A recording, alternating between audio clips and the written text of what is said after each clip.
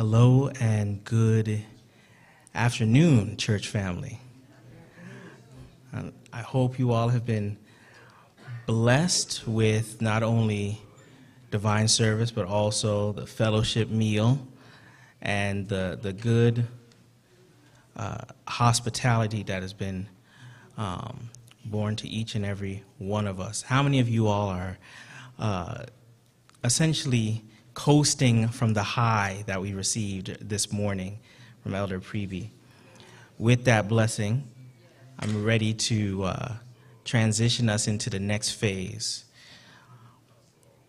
Let's have a word of prayer. Loving Father, we thank you for all that you have given us today. We have eaten and drunken deeply from the spread that you gave us in the spiritual word, letting us know that of a truth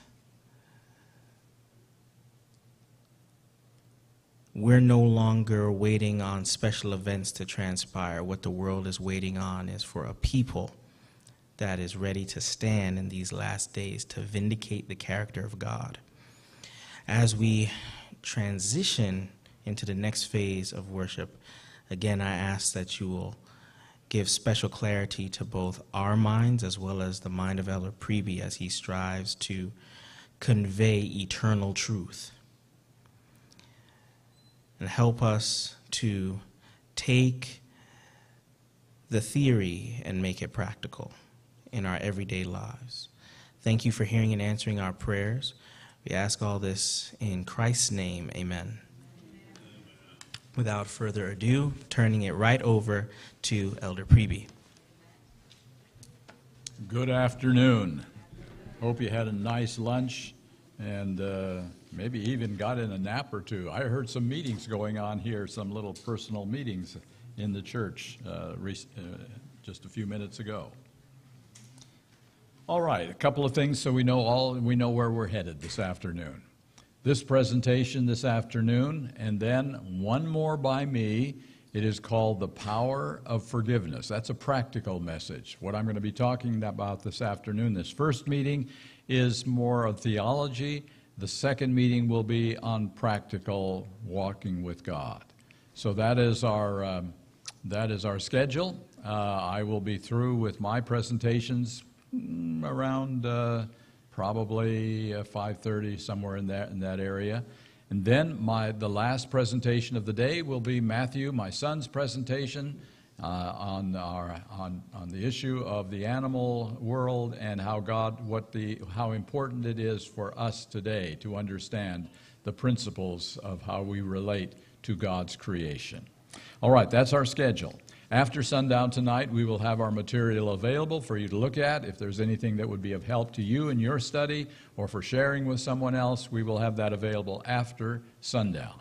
In addition to that, I always bring with me extra material, extra little booklets on various things that I consider really important, and I don't have enough to give to everyone. So if you would like extra study materials, just ask me for it at any time during the afternoon or the evening, and I will be delighted to share some things with you that I consider important, and I think you will find them as well.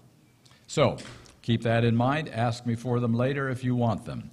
And let's see, finally, remember Matthew's instruction this morning as to how to get to our YouTube channel. If you want to hear any of our messages on our YouTube channel, go to my website, DennisPriebe.com, hit the big red button that says Dennis Priebe Ministries. You'll get to my YouTube channel, and there are a whole lot of messages on there as well. So that's our way of getting around COVID-19 and all the problems of the last 2 years. Put it out there so people can get it on their own. That's what we're trying to do. All right, now I think we're ready to go. I'd like to start with religious liberty, and I'm going to share with you an article that was written by an individual that had a personal experience with a neighbor, and I think we can identify with that. He started out by saying, "I'm a Seventh-day Adventist Christian. That means, among other things, that I keep the Bible Sabbath. I hired a man to trim my fields. I never asked him to work during what I consider to be God's Sabbath hours. As I was driving my van to pick up my friend, I got to thinking about the situation. We are not of the same faith. Our worldviews are dissimilar in several areas. But what if I want him to believe as I do? What if I could make hard and fast rules that would force him to observe my Bible Sabbath? Some well-meaning Christians promote just such a concept. They want their government to stand behind their Christian dogma, saying that to make our country great once more, we need to add political punch to religious beliefs. I turned to my friend and said, let me ask you something. This Sabbath thing that I'm so focused on, what if I could get enough people in Washington, D.C. to see things my way, to convince them that doing work on God's holy Sabbath, work that could easily be accomplished on any other day of the week, not only goes against Bible teaching, but is a criminal activity? What if I could make the Sabbath doctrine the law of the land and have the power to dictate what you can and can't do on Saturdays? Would you be okay with that? He thought for just a moment and then shook his head. No, he said, that wouldn't be right. And I pressed, what if, because of what Scripture says to me concerning how I'm supposed to live my life, I've convinced lawmakers to ignore whatever civil rights you might have once had and require you to behave the way I practice my faith? Would that be okay? Again, my friend thought for a long moment. No, he said, that wouldn't be right either. Religion is personal. On that we could agree 100%. And on that concept we must hang our every belief and every dogma. Religious practice is personal, not corporate. Religious convictions must derive from personal conviction. Look at the world in general. At last count, there were around 4,200 religions, and about a third of them were Christian. Christians base their beliefs on the very same Bible we hold in our hands as we march into church on whichever day we're convinced is the Sabbath. Yet our religions can be strikingly different, promoting worldviews that vary greatly. To those who desire to make adherence to religion-based principles the law of the land, the question must be addressed as to whose religion and which interpretation of doctrine is the one on which we should construct those laws. A TV preacher? A pious politician? The country in which I live, the United States of America, has done a pretty good job of keeping church and state separate. And those who don't call themselves Christian are free to work out their own salvation without government intervention. Religion is and always should be personal. That's the very essence of religious liberty. I thought that was well said in a practical way, how you deal with people that you're working with as business associates. Now, religious liberty is a great principle to live by in normal, peaceful times, but the reality is we don't live in normal, peaceful times, do we? As we've just learned the last 2 years. Since 1947, just after the dawn of the atomic age, members of the Bulletin of Atomic Scientists have put out what they call the Doomsday Clock. You may have heard of it. Shows what they believe is how close humanity is to destroying itself. Since 1947, it has been changed 23 times as they have evaluated what's going on in the world. And the clock's recent setting at 2 minutes to midnight, which represents a high threat level. Says the organization, in 2017, world leaders failed to respond effectively to the looming threats of nuclear war and climate change, making the world security situation more dangerous than it was a year ago. So some say we need to take drastic steps. We need to step in and stop this or else. And if that weren't frightening enough, we're hearing about asteroids these days. Astronomers have warned that the Earth could be hit by potentially devastating consequences when an asteroid hits us. Even worse, in a world today where travel across continents is so common, the ability to spread disease, have you noticed, is deadlier than ever. Dangerous disease outbreaks are a part of our yearly existence these days, and given the right circumstances could threaten our existence. Time magazine, cover article, May 2017. Warning, we are not ready for the next pandemic. Were they right? Yes. Were they right? And if natural pathogens are not terrifying enough, humans can do a pretty good job of inventing pathogens as well. The Nuclear Threat Initiative warns that gram for gram, biological weapons are the deadliest weapons ever produced.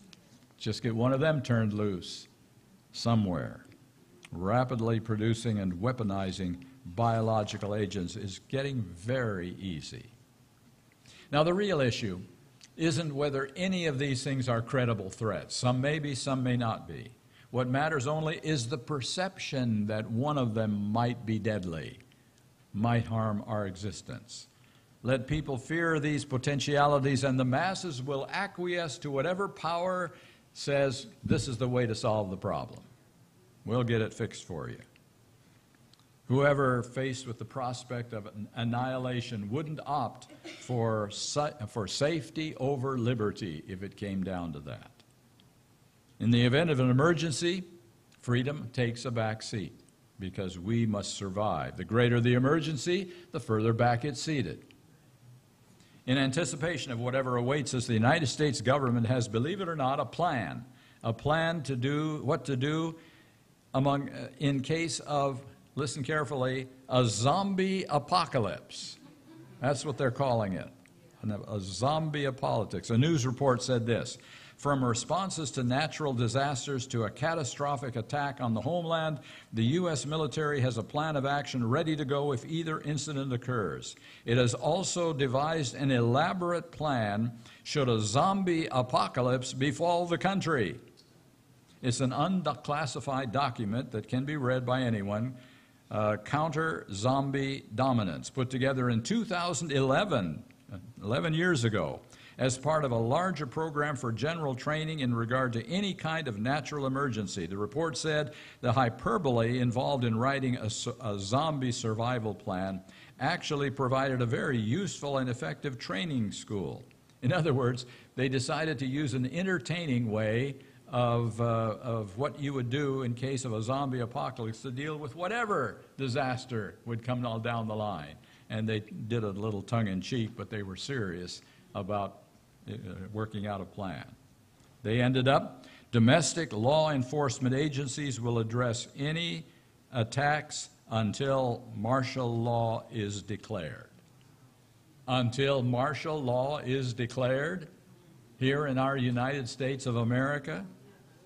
That was in their own conclusion to the statement, and that's the point. Under a dire enough emergency, a new set of laws come into play, and the freedoms go out the window. Okay, now, I think it's important that significant groundwork is being laid in this time of relative peace that we're still enjoying for a new set of laws. During the past few decades, a religious movement has gained widespread political power with a clearly stated agenda to dismantle the Establishment Clause of the United States Constitution and the Bill of Rights. The Establishment Clause, which requires separation of church and state.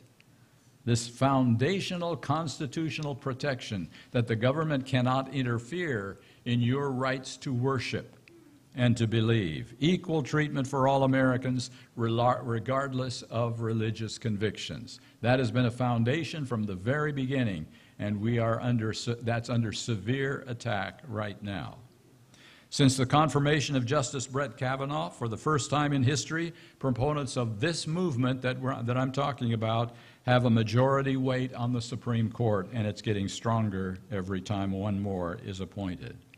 And I'm going to get very direct right here, the most open and vocal proponent of this anti-Establishment Clause agenda, get rid of the separation of church and state, since the death of Antonin Scalia, has been Justice Clarence Thomas.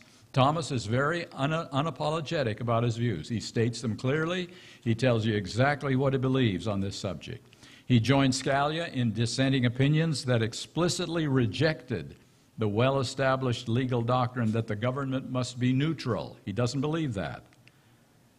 Just as Thomas believes that it is not a violation of the Constitution for government to favor religion over irreligion and monotheistic religions over polytheistic religions. He feels that's exactly what we should be doing. This rejection of the principle of government neutrality towards all religions violates nearly 200 years of American legal practice.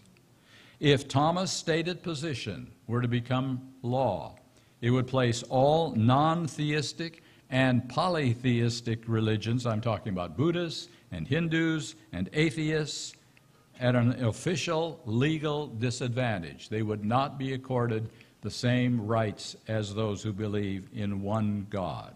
It would, in essence, make them second-class citizens in American national life. This, I say, is stated opinion. It's not just something that is, talked about behind closed doors. He has explicitly stated that in his view, the Constitution does not prohibit a state government from establishing an official state religion. The Constitution does not prohibit an official state religion. He believes the Establishment Clause gives states' governments official constitutional license to establish their own state churches. In other words, you here in Alabama could have your state church, a church in North Carolina could have its state church, Maryland could have another state church. That he perceives is just fine. That's the way our first colonies were developed, did you notice? Some were Catholic, some were Protestant, some were Puritan. And he says, that's good. We want that. State churches are all right. Thomas has become one of a majority of 5 now on the Supreme Court with apparently similar views. Careful look at the expressed positions of the conservative members of the court forces the conclusion they have the same basic objectives to say that the rights of a select group of Christians to control the religious discourse in this country, to promote the rights of that group to religious practice at the expense of all others. Well, that's the legal part of this whole thing. But I'd like to shift away from legal interpretations for a moment, legal interpretations of the Constitution, to the grassroots, where people live, the ordinary day-to-day living, the attitudes of ordinary people in our society. Because believe it or not, that's where the impetus to restrict religious freedom will come from the grassroots, not from the top down, but from the bottom up. That's where it will come from, not from the Supreme Court, not from a Republican or Democrat resident of the White House. It will come by when the people demand that we change things. A very revealing article that I want to share with you right now. The waters are stirring more than ever throughout American communities. They have been for quite a while.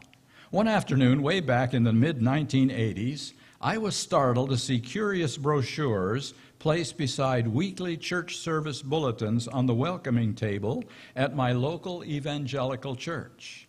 As I flipped through the pamphlet, it was apparent to me that some zealous individuals had taken upon themselves to judge the spiritual merits of all the hopeful candidates running for a variety of municipal and state offices.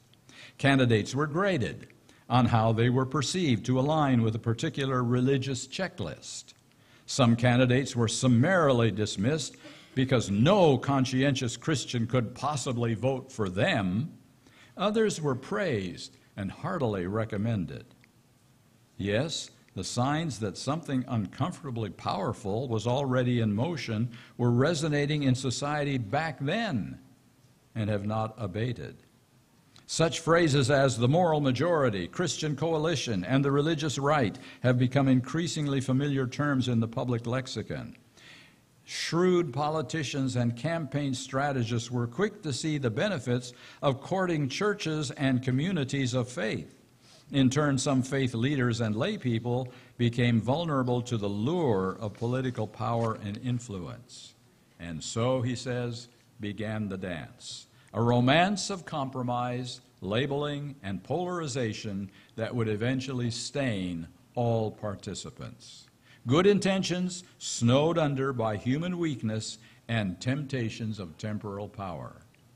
The fusion of a nationalistic agenda of faith and identity politics was emerging while a considerable section of the faith community and astute politicians played each other like fiddles.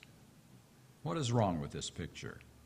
Standing before Pontius Pilate, Jesus said, "My kingdom is not of this world." Regardless, fueled by talk media, whose hosts can seem as much entertainers as political pundits, a curious hybrid of political conservatism and religion has evolved to keep the airwaves humming in a puzzling dialogue of alarm, frustration, anger, and pet mantras. Individuals are labeled and demonized, while the devoted audience are kept on edge in a constant state of irritation and angst. One thing is certain: such broadcasters know their demographic and which hot-button issues to push. By 2004, the country was in the throes of another election, and I remember casually running into friends at a local shopping mart.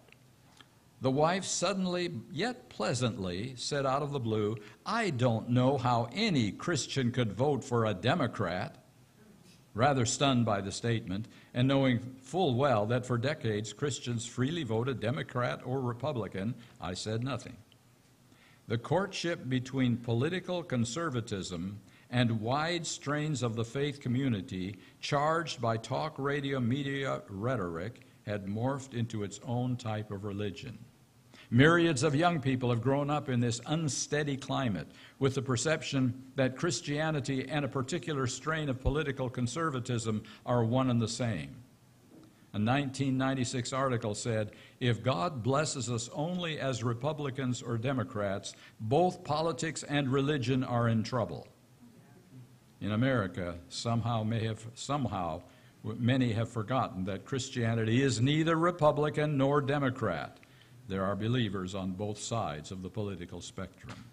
A recent article: "It is the strangest story how so many evangelicals lost their interest in decency and how a religious tradition called by grace became defined by resentment. Christianity is love of neighbor, or it has lost its way." The conclusion of the article: "The hypocrisy, polarization, hate speech, shameless pandering for political influence, and compromised principles have dragged the name of Christ through the mud. For what? Dominance, temporal power, a place in government, seats on the Supreme Court, an effort to create one's own kingdom." Almost flying under the radar in this tense contemporary climate are the influential objectives of dominionism. That's a word you need to remember. Dominionism. The theocratic idea that regardless of theological camp, means, or timetable, God has called conservative Christians to exercise dominion over society by taking control of political institutions. This school of thought emerged into the 2000s and is essentially seeking through religious political influence to build their version of a Christian civilization in America. Now keep this in mind. The theological basis for this dominionism principle is the belief that our job here in the United States of America is to prepare the world for Christ to set up his theocracy during the millennium. He will come down to this earth. He will set up a government that will rule the whole world for 1,000 years. And America and Israel are the major players in this distorted view of the great controversy. The two nations that they are focusing on. The article, a little more from the article. "Consider colonial New England in the 1600s and the unfortunate pilloried citizens locked into wooden stocks in the town square as punishment for lapsed church attendance. Or the individual who could have his tongue punctured by a metal auger for repeated transgressions of profanity." Yes. This was a curious sense of piety and justice dished out by early colonists who themselves had fled religious intolerance in Europe. Or consider an ailing Roger Williams escaping through the winter woods laden with drifting New England snow. He respected individual conscience. To Williams, a forced religion was no religion at all. The tragedies that occur when religion and political power, when they unite, stain the pages of history. All people, no matter their belief systems, race, or political persuasions, bleed the same. The humanity toward others is trampled when mortals play God. I, he said, do not recognize the Christ infused into today's religious political quagmire. He bears no resemblance to the Christ of the New Testament. That Jesus is obscured by today's religious political power struggles. My point here is not to tear down individuals or political parties, but to caution that in attempting to establish moral ground in our nation, we may actually be driving people away from God. It's almost like this modern offshoot has scarred the name of Christ and Christianity to the point that many followers of Jesus have suggested believers use terms other than Christian or evangelical. That is tragic. The word gospel means good news. The Greek verb euangeliozo means to bring good news, the good news of salvation in Christ. Political partisanship has hamstrung evangelicalism's ability to pursue what is supposed to be the core of its mission, to share the good news of the gospel. One young believer stated, "I feel that I'm in a constant battle with my dad to simply remind him that poor black people are people. Muslims escaping Syria are people, and they have inherent value and dignity as children of God." In April of 2017, the prominent Egyptian talk show host Amir Adib sat speechless after he watched a colleague interview a Coptic Christian widow whose husband had just been killed in a terrorist attack. The grieving woman spoke of the attacker in words that stunned the host and millions across the airwaves. "I'm telling him, may God forgive you, and we also forgive you." It's hard to hate at the foot of the cross. I recognize that Jesus. Please give my religion back, he concluded. I thought a very, very perceptive article. Well, if we're going to understand the movement of today, we've got to go back 150 years, because of 150 years ago, there was another important religious event unfolding as we were becoming a legal denomination in 1863 during the Civil War. That was the development and formation of the National Reform Association. That is not the National Rifle Association, that's the National Reform Association, NRA. Their stated mission was to make Christianity the legal religion of the land through constitutional amendments. That's what they set out to do 150 years ago. Those forming the National Reform Association said that the original sin of the nation was leaving God out of the Constitution. This sin, they maintained, made allowances for slavery, for instance, and God was punishing the nation through the Civil War for not including him in the Constitution. That's what they were arguing 150 years ago. And it was gaining strength gradually through the next decades. It began promoting Sunday legislation. Ellen White devoted an entire chapter in Fundamentals of Christian Education to the danger of political involvement. A.T. Jones had to go to Congress, you remember that story, to speak against the adoption of a Sunday law. Here we are a century and more later, and this movement has revived. It's alive again. It is growing again, has captured the loyalty of many sincere Christians. Now, how has all this impacted the Seventh-day Adventist Church? There's a fascinating story in the book of Ezra. Go to the book of Ezra with me. The Israelites were rebuilding the temple after the Babylonian captivity. Near them were some Samaritans who had been left in the area. Samaritans were an intermarriage of heathen colonists with the remnant of the 10 tribes left in Galilee. And they claimed to worship the true God along with the ones who had been taken captive to Babylon. So go to Ezra, and we'll start to read at chapter 4. Ezra chapter 4. By the way, you recognize that the book of Ezra is way out of place chronologically in our Old Testament. It's put right after the book of Samuel and Kings, and it's way down the line in centuries. Ezra chapter 4, starting with verse 1.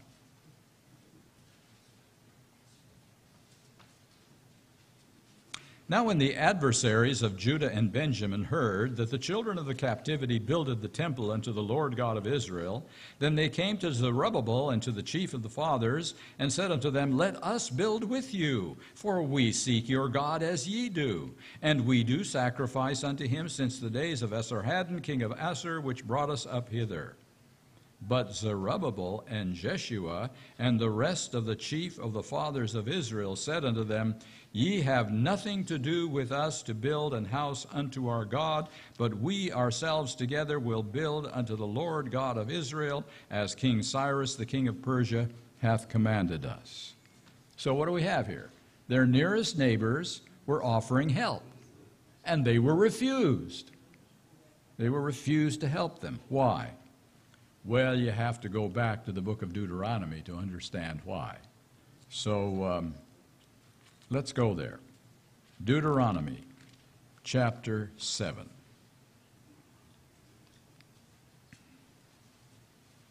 And we'll start reading at verse 2.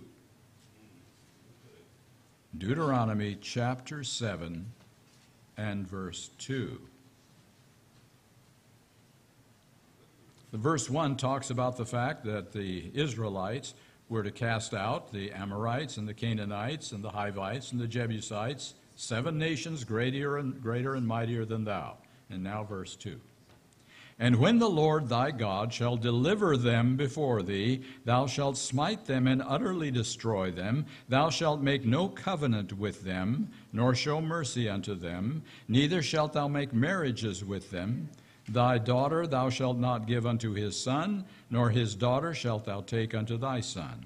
For they will turn away thy son from following me, that they may serve other gods. So will the anger of the Lord be kindled against you, and destroy thee suddenly. Now Zerubbabel knew that these warnings that had been given in Moses' time, and they had just returned from captivity for ignoring those warnings. They had gotten themselves involved, intermarriage and religion-wise, with the people of the nations around them. Exactly the opposite of what Moses was telling them here. So they were taken into captivity for ignoring these warnings. And this would have brought idolatry back into Israel. So Zerubbabel and Jeshua said, no, we can't allow you to build with us, because you would destroy us in the process. They had to choose between a very helpful alliance. They will help build the city, manpower, money, and obedience to God. They had to choose. The leaders of the Israelites, the people from Judah who were coming back into Palestine. And so they refused to enter into a covenant with idolaters.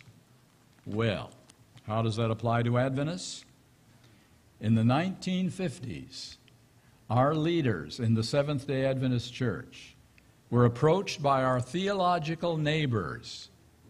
Now, who are our theological neighbors? People that think like us, people that worship the same God, people that believe in the same Bible, people who believe in the soon second coming of Jesus Christ. These people were our neighbors theologically, but they rejected the claims of the fourth commandment. They simply said that's not important, that's not something we go by today any longer. They told our leaders, this group that had come over to help us, they told our leaders that Christians had misjudged Adventism. It was not really a cult. And they offered to help us prove that we were genuine Christians, and they would stand by our side as brothers and neighbors. Well, that was the appeal of the Samaritans back in Zerubbabel's day.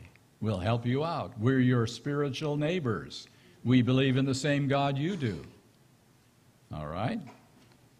Now, I want to read from Prophets and Kings, page 570 and 571. It is not the open and avowed enemies of the cause of God that are most to be feared. Those who come with smooth words and fair speeches, apparently seeking for friendly alliance with God's children, have greater power to deceive. And especially today, while Earth's history is closing, the Lord requires of His children a vigilance that knows no relaxation. But apparently, I don't know, but apparently, our leaders in the 1950s did not read Ezra 4. Or something happened. Apparently, they didn't read Deuteronomy 7 that we've just read. Apparently, they didn't read this quotation from Prophets and Kings, because we gratefully accepted the help our evangelical neighbors wanted to provide to us. And so we adjusted some of our teachings, my friends, to meet their requirements so that we would no longer be labeled as a cult. Bottom line, that's what happened. Instead of rejecting their offer as Ezra did, we joined hands with the evangelicals, and we have endured controversies and chaos ever since that time. Those were the seeds that were sown in the 1950s. But, you say, what was the title of this afternoon's message? Was Desmond Ford a liberal? What does this have to do with Desmond Ford? Everything that I've been saying to you, I haven't mentioned his name once. Well, after the 1950s, there was much debate about whether we had done the right thing. The book Questions on Doctrine came out, and some of our leaders opposed the book Questions on Doctrine. And eventually there was so much controversy over this book that it was not reprinted. It was left on the dustbin. But in the late 1970s, a respected professor from Australia came on the scene in the United States. And he became a sought-after scholar in our seminars and our camp meetings, and Desmond Ford was making a major impact on our understanding of righteousness by faith. The very same issues that were under discussion in the 1950s. Now here's where I get to enter the picture. At Pacific Union College, I taught shoulder to shoulder with Desmond Ford. By that I mean my office was right next to his office. And we had some of the same students in both of our classes. Desmond Ford was a colleague of mine. And here's what I know about Desmond Ford personally. He was not a liberal. He was not a liberal. He believed in the full authority of Scripture. He believed and quoted often from Ellen White. He used her rather extensively. He was a defender of the Sabbath, remained so for the rest of his life.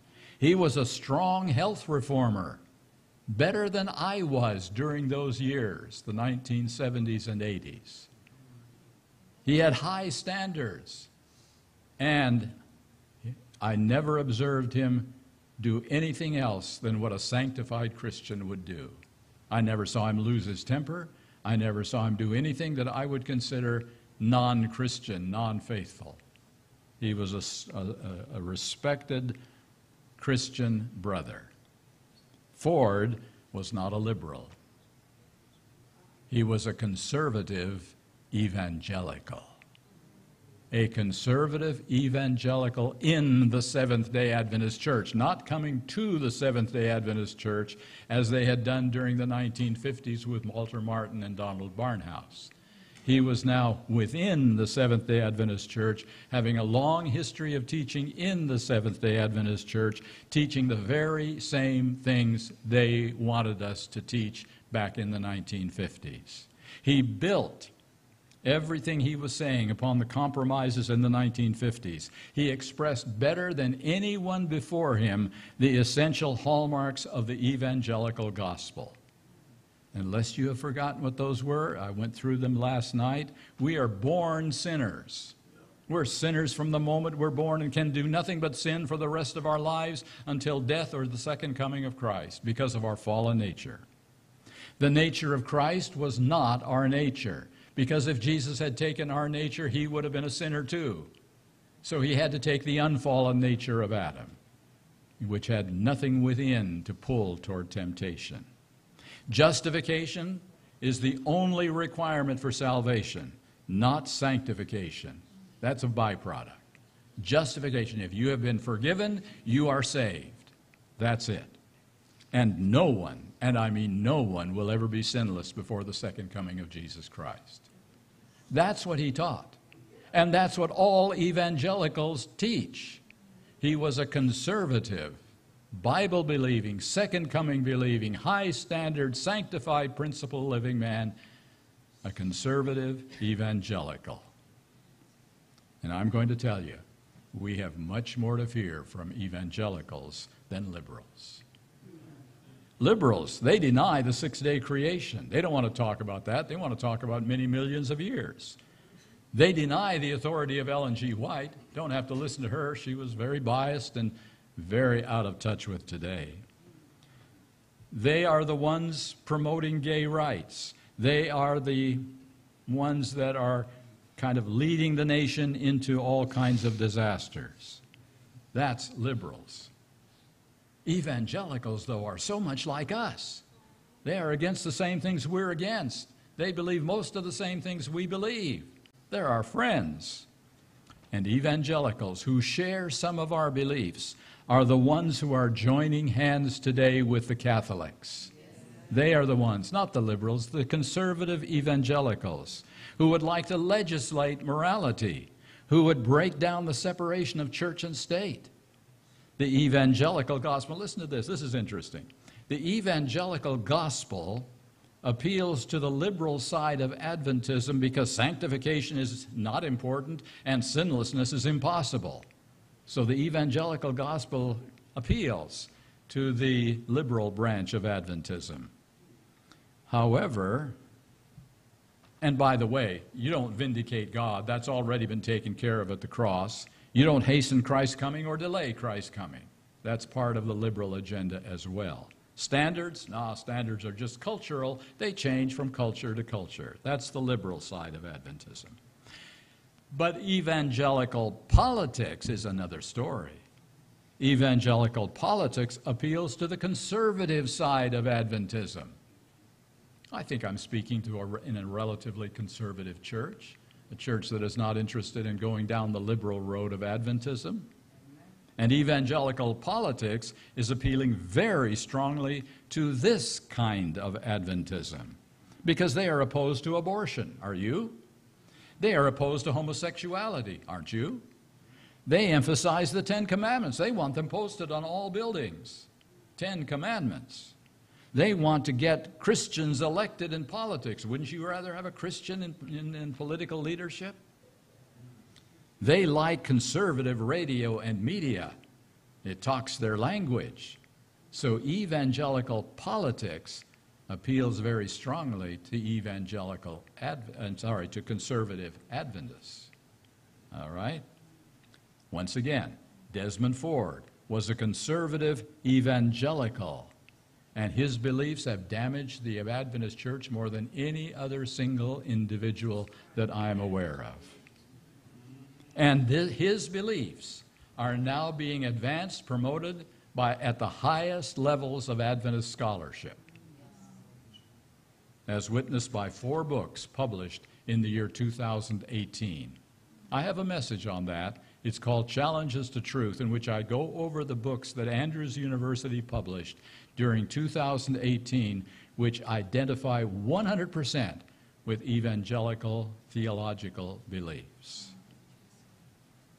Ford, believe it or not, is having much more impact on Adventist theology today than when he was alive, when I taught next to him at Pacific Union College. His values have been slowly destroying the very purpose and mission of the Adventist Church, for which this movement was called into existence as the remnant which would produce the 144,000. So conservative evangelicals will be in the forefront to bring about the union of church and state, which will result in forming the image of the beast and enforcing the mark of the beast. And conservative Adventists are increasingly sympathetic to their political views. It's one of the most dangerous things I'm seeing right now in the spectrum of Adventist theology and politics. What I'm going to do right now is put something on the screen for you, and I want to try to identify each point as we go through this, so we're very clear on the issues of liberalism and conservatism. Here's first the Adventist position on various subjects. Scripture. We believe in thought inspiration, and we believe in the full authority of Scripture over our lives, and the only authority. All right? Salvation. Both justification and sanctification are needed. One is not more important than the other. Justification, forgiveness, and sanctification, power for holy living. Both of them essential parts of salvation. If one is missing, the other is gone. All right? Prophecy. We believe in a consistent method of salvation throughout history. All the way down the line, God has saved people under the same method. He has never changed. He has always saved people by grace through faith. And in prophecy, Israel is not significant. They have passed their time of relevance from Scripture. And so Israel is not significant to prophecy. As individuals, of course they are. But as a movement, they are not. As a nation, they are not. Creation. We believe in a 6-day creation and a short-age earth. Second coming. We believe in a literal return with no secret rapture, and we believe that the millennium will be in heaven. How about truth and society? We believe in religious freedom for all. Religious freedom for one to believe in any religion, whether it's polytheistic or no religion at all. And truth is promoted only by persuasion, never by coercion, only by persuasion. All right, now that's the Adventist position on all of these major points of issue. Next, we're going to examine two other ways of doing things, the liberal position and the evangelical position. All right, Scripture. In the liberal position, it's culturally dependent. The prophets wrote out of a certain culture, and they applied that to their culture, and it doesn't apply to our culture. Things change, times change, and what they said is not really relevant for much of today. Not all applies today. However, the evangelical position is quite different. They believe not only in thought inspiration, they believe in verbal inspiration. That every manuscript of the Bible, the autograph they call it, the original writing by the prophet, is verbally inspired. Every word is inspired by God. Obviously, the Bible has full authority. All right, so which of those two is closer to us? And it's pretty obvious, isn't it? Salvation, the liberal position. Grace is based on love. Love is the only thing that really matters. If a person is loving, that's the hallmark of salvation. And most are assured of salvation if they're loving. If you have love in your heart, salvation is pretty well guaranteed. However, the evangelical position, all are condemned at birth. We're sinners because we were born with a fallen nature. Therefore, we are under condemnation, and the only way out is we are saved by justification, by forgiveness. Sanctification is not involved in the saving process. So justification is how we're saved from our condemnation. Sanctification comes along. It's good to have around. It's better to be a sanctified person than an unsanctified person. But if you're unsanctified, as long as you're forgiven, you're saved. And that's where the question always comes out, are you saved, brother? They mean, did you accept Christ as your Savior, and did He forgive your sins? That's all they want to know. And if so, you are saved. Saved by justification, not sanctification. So there are some similarities there to us, but not completely. Adventists have never believed we're all condemned at birth. That's a new belief in Adventism. All right, next. Prophecy. The liberal position. The prophecies apply locally. Oh, there was a local flood that Noah prophesied, and it covered a certain area of the world. So it was a local prophecy. The prophecies of Daniel and Revelation applied to the local rulers of that time, and they didn't extend into our time at all. And basically, they were human spiritual guesses. A prophet is an enlightened person who can analyze the future quite well. And so that's what prophecy is all about in the liberal position. The evangelical position, that word, dispensationalism. That says that God saves people based on different rules at different times. In the Old Testament, which they call the Old Covenant, mistakenly, the Old Testament is about God saving people by obedience to laws.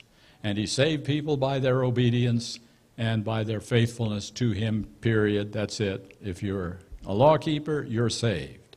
Then, when Jesus came on the scene, everything changed. Salvation was no longer by obedience to law. It was by grace alone. Nothing having nothing to do with whether you are obedient or not. Remember, no sanctification involved in the process of salvation. Nice thing to have, but not crucial to salvation. And so dispensationalism says that everything changed in the new covenant, as they call it, the New Testament. Again, the wrong use of the term covenant. And so dispensationalism says God changes His ways of saving people based on time situations. And now there will be another dispensation coming up when things are going to go seriously wrong in our United States and the world, and the Jews will be forced back into a position of leadership and crucial relationships with God in the final dispensation. That means that all of the Old Testament prophecies have to be literally fulfilled. You know, half of the book of Ezekiel, more than half of the book of Ezekiel, will never be fulfilled. Are you aware of that? It talks about Jerusalem being rebuilt. It talks about the dimensions of the city. We're not talking about the Jerusalem that was rebuilt in the time of return from Babylon. This is talking about a permanent rebuilding of the city of Jerusalem, with a temple, with everything involved in that. And all those Old Testament prophecies, including the sacrifices, must be reestablished. All of the prophecies of the Old Testament that were unfulfilled because of unfaithfulness on the Jewish part have to be fulfilled in the final dispensation. And that's why they talk about the temple being rebuilt. That's why they talk about Israel being the focus of prophecy. That's why I remember distinctly about maybe 3 or 4 years ago when what's the word for the diplomatic, the embassy being moved into Jerusalem. And the celebration by the evangelical world, another prophecy has been fulfilled. Jerusalem is becoming the center now of religious belief. And it was a great meeting together of evangelicals during that particular time. All right, so all Old Testament prophecies have to be literally fulfilled. Next, creation. Liberal position. Oh, God created. But He created through millions of years. He stepped in and tweaked something here and there. He changed a few things, but it all happened by the regulated processes of evolution. Science has demonstrated that. So theistic evolution means God is involved in the evolutionary process. Theistic evolution. However, the evangelical position, 6-day creation, short age earth. Sound familiar? Same position that we hold on that subject. All right, next. Second coming, liberal position. There'll be no soon return. Don't look at that. Society is going to get better, despite what we see around us, despite Croatia right now, despite whatever is going wrong in our world. Society is getting better gradually. The evangelical position, a literal return of Christ after a secret rapture. Because we don't want the honest, the faithful Christians to go through the great tribulation and the falling of the plagues, do we? They've got to be taken away before that ever happens. So the rapture will take away the last generation of Christians, the faithful Christians, who will disappear from the earth and be taken in a special resurrection to heaven, a special translation into heaven, and that will just take care of the problem, and they don't have to suffer during the earth's final turmoils. No great tribulation for faithful Christians. And then the millennial reign of Christ. When He does come in His actual second coming, He sets up His kingdom here on this earth.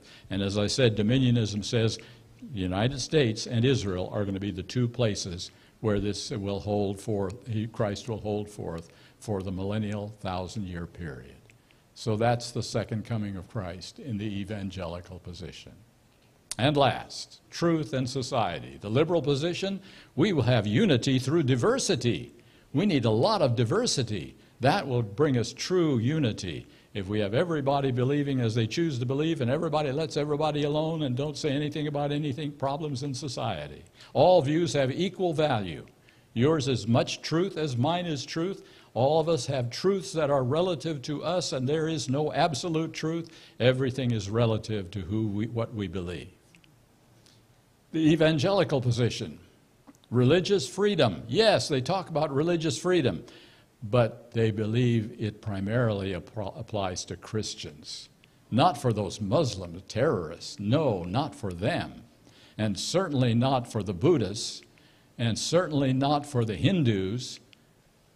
Religious freedom is for Christians because other religions are lost. They have no Christ. They can't be saved.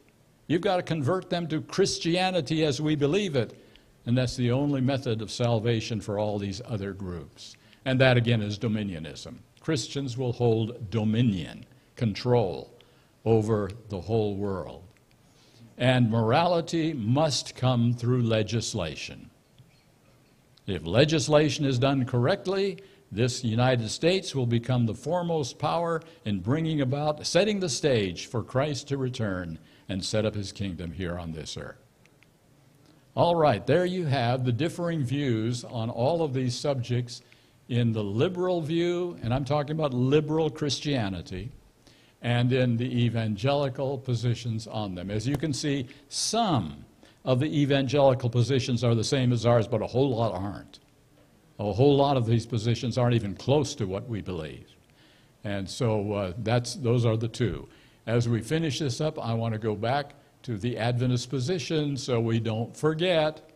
Scripture is thought inspiration, has full authority over our lives. Salvation, both justification and sanctification, are necessary for salvation.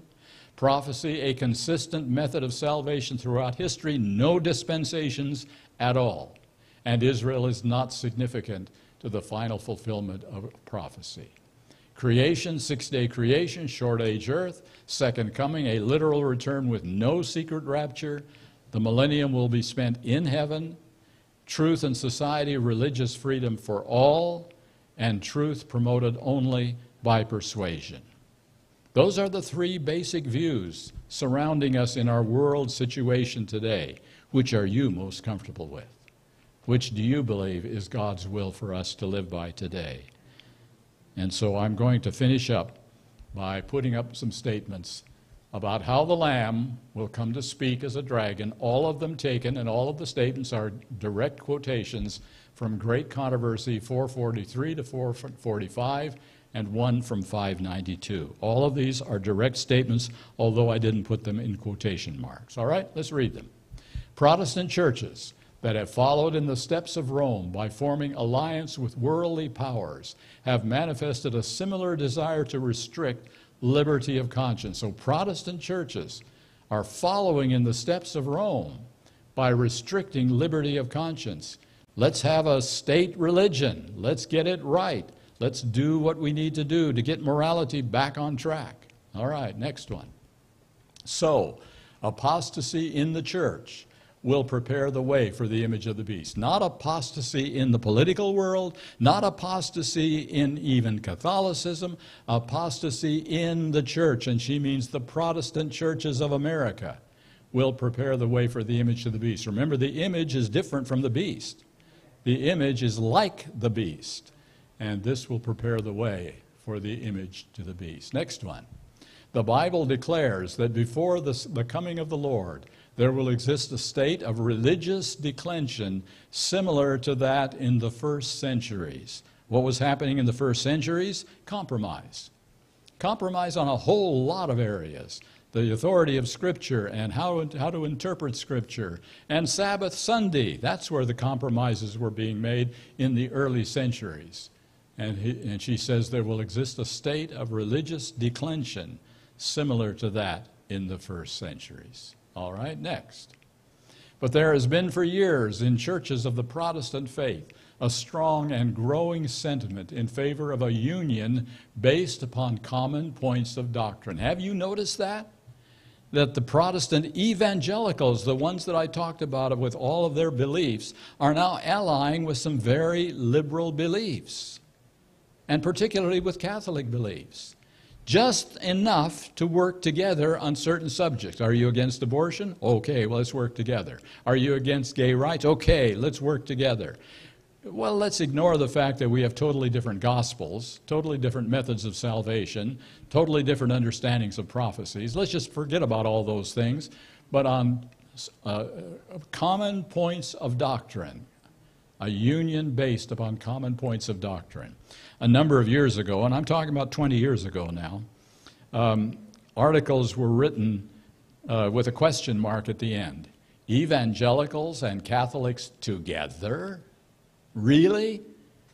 How can that be? Evangelical Protestants and Catholics working together. But that's exactly what has happened. And the question mark remains. How can that be? All right, next one. To secure such a union, the discussion of subjects upon which all were not agreed, however important they might be from a Bible standpoint, must necessarily be waived. Oh, so you believe that we must pray to Mary? Okay, I'll continue to pray to God, you pray to Mary, and let's work together. That kind of thing. And we'll all just ignore the areas. And you believe we're saved by going to Mass and confessing your sins to a priest? Okay, I believe that we're saved by going to Jesus and directly receiving forgiveness from Him. We'll work together. That's fine. No problem at all. Different areas of belief totally ignored, however important they might be from a Bible standpoint, must necessarily be waived. Do we have another one? The ministry of the evangelical Protestant denominations is not only formed all the way up, notice these are evangelical Protestant denominations, are not only formed all the way up under a tremendous pressure of merely human fear, but they live and move and breathe in a state of things radically corrupt and appealing every hour to every baser element of their nature to hush up the truth and bow the knee to the power of apostasy. Do we want to be conservative evangelicals, my friends, as Desmond Ford was?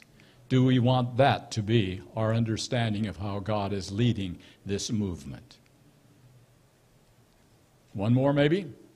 When the leading churches of the United States, uniting upon such points of doctrine as are held by them in common, shall influence the state to enforce their decrees and to sustain their institutions, then Protestant America will have formed an image of the Roman hierarchy, and the infliction of civil penalties upon dissenters will inevitably result. Now, does that even hint at when the government of the United States becomes so corrupt and totalitarian that they trample on our rights? I'm not reading any of that in a statement like this. When the leading churches shall influence the state to enforce their decrees, then we have an image to the beast. This is not about politics. This is not about who's in charge, Democrat or Republican. This is about churches enforcing their beliefs upon others. And I think we have one more. The image to the beast. What is that precisely? The rest of the quotation represents that form of apostate Protestantism which will be developed when the Protestant churches shall seek the aid of the civil power for the enforcement of their dogmas. It has to take Protestant churches to do this. It has to take religion to do this. This is not something in politics, this is in religion. And they seek the aid of the civil power for the enforcement of their dogmas. I think we have one more. Political corruption is destroying love of justice and regard for truth. And even in free America, rulers and legislators, in order to secure public favor, will yield to the popular demand for a law enforcing Sunday observance. That's a hugely important quotation right there. Did you notice what kind of America it's talking about?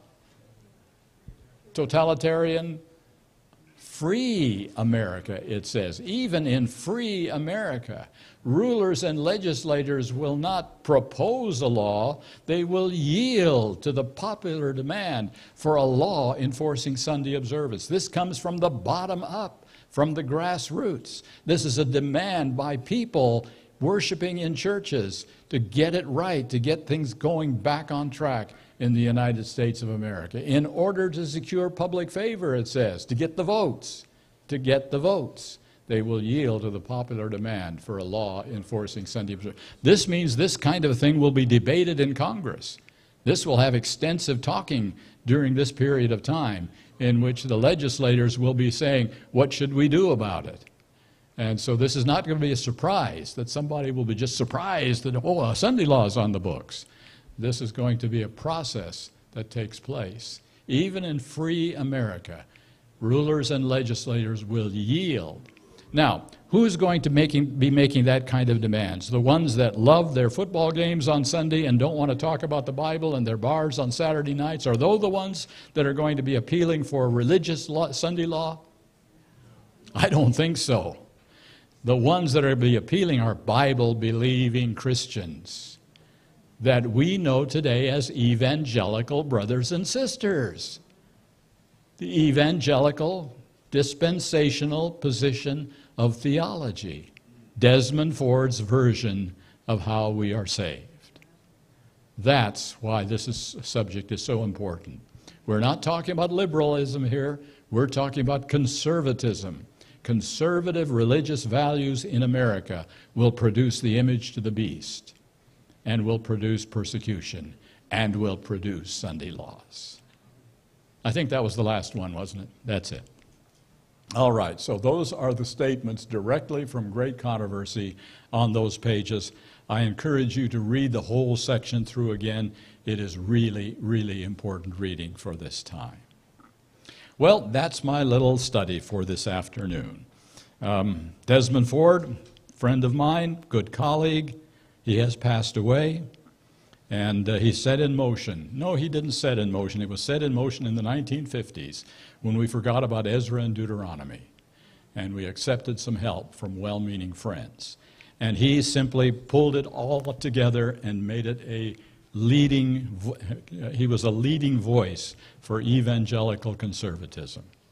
Be wary, my friends, of strangers bearing gifts. That was one of the stories of the Old Testament, remember. The gifts that are brought with pretenses of friendship, helping us get straightened out. Okay, it is what, about 5:23 right now, if I'm reading that clock correctly.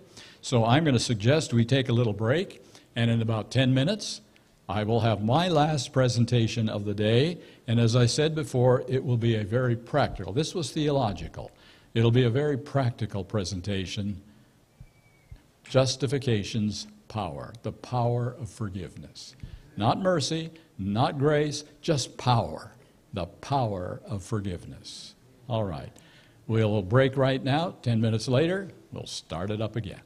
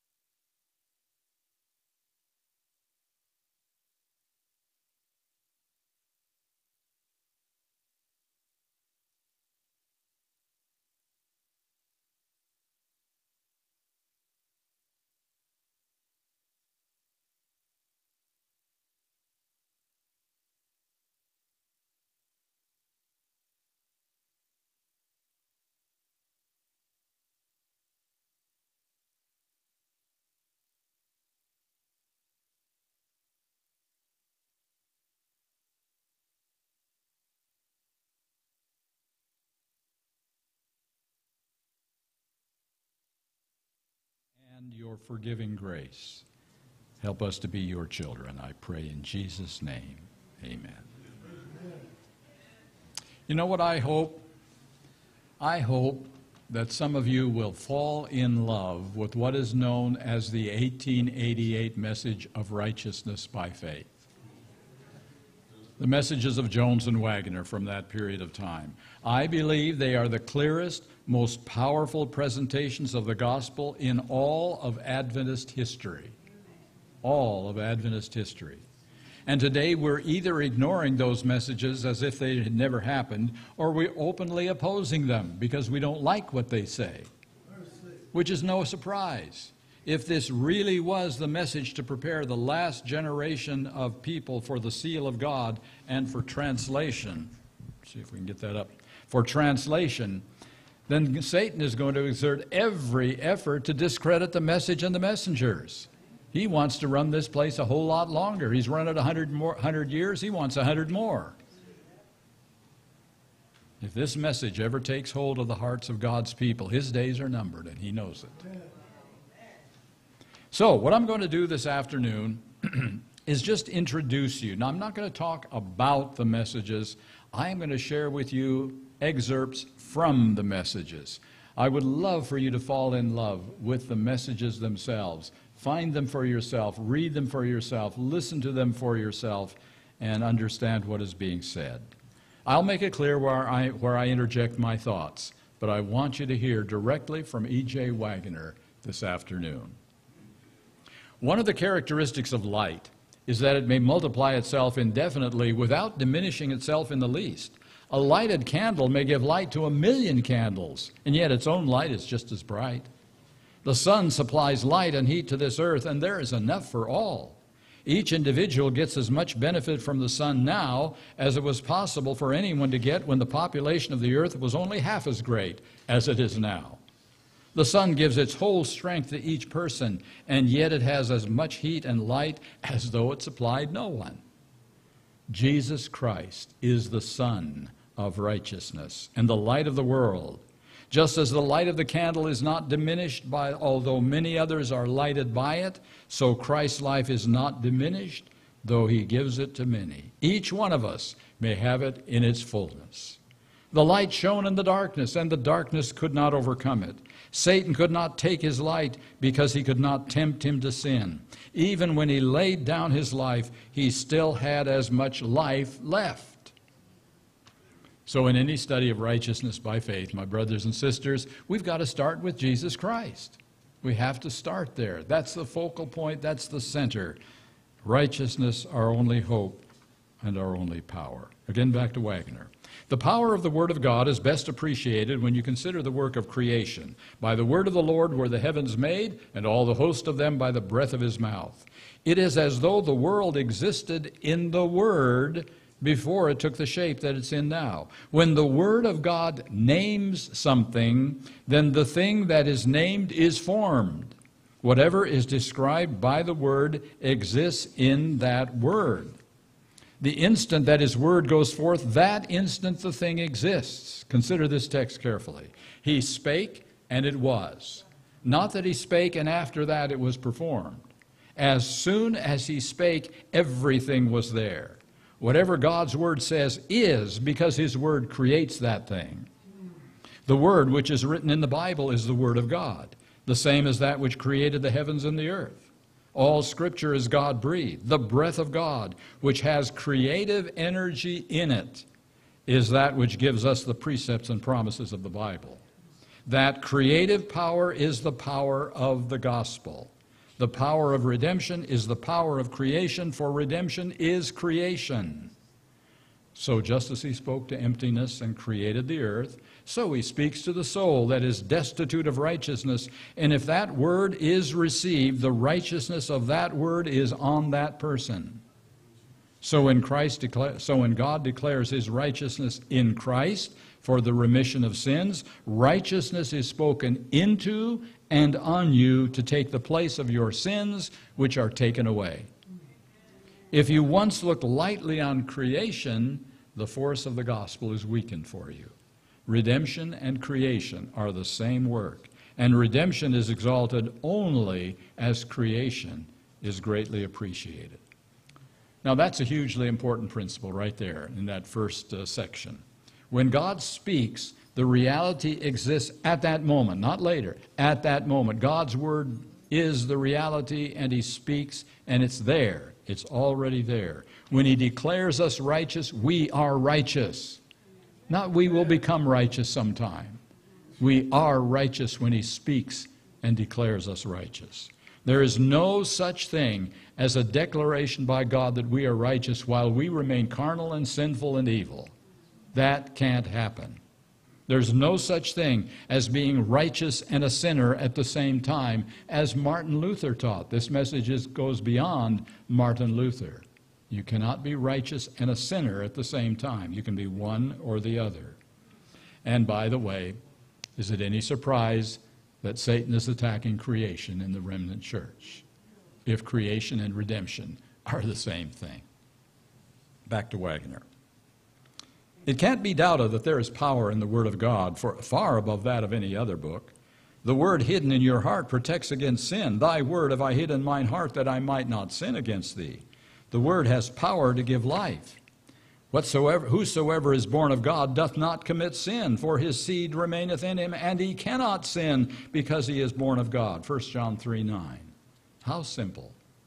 There is in the Word that divine energy which can transform your mind and make you a new creation.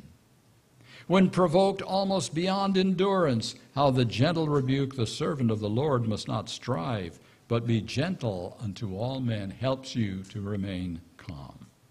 The power that was in the Word that was made flesh is the power that is in the Word that the apostles and prophets have written for us. Many people earnestly long for Christ to come and dwell in their hearts, and they imagine that the reason why he does not do so is because they are not good enough, and they vainly set about trying to get so good that he can condescend to come in.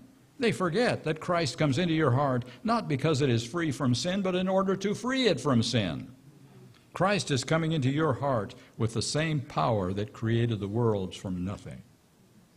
So let's look back again at the eternal Word made flesh. Every spirit that confesseth that Jesus Christ is come in the flesh is of God. And every spirit that confesseth not that Jesus Christ is come in the flesh is not of God. 1 John 4:2. Note again the present tense. It is not enough, this is really important, it is not enough to confess that Jesus Christ did come in the flesh. That will not bring you salvation. You must confess from positive knowledge that Jesus is just now come in your flesh, and then you are of God. Christ came in the flesh 2,000 years ago. He did it once, and he is able to do it again. If you deny the possibility of his coming in your flesh now, then you deny the possibility of his ever having come in the flesh. So the gospel, my friends, the gospel, the mind of Christ, the divine nature that we talk about so much is all based on Christ in you, the hope of glory. Christ in you, living in your flesh, in your mind, in your body. Righteousness by faith, simply Christ living in us, in our fallen nature, just as he lived in his fallen nature 2,000 years ago. Wagner again. Christ was tempted in all points like as we are, yet was without sin. He has met and overcome every obstacle that can possibly be brought against your humanity in the struggle with temptation. And whenever the world, the flesh, and the devil meet him, they meet their conqueror. The victory has already been won, and therefore in Christ you have the victory. For when you are in him, the temptations assail him, and not you by yourself. When you hide your weakness in his strength, then his strength will fight the battle. What you have to do is to take the victory that has already been won, the victory that he gained. The glorious truth is revealed that the victory over every temptation and difficulty is already yours in Christ. Defeat cannot possibly be the outcome, no matter how formidable the foe may make himself appear. The battle is already fought, and Jesus Christ holds out to you the victory. You have to simply take it and say, "Thanks be to God, which giveth us the victory through our Lord Jesus Christ." And I say, what a powerful gospel that is. Oh, we're dropping again. Let's try to correct that. Push it back. Push it back a little farther.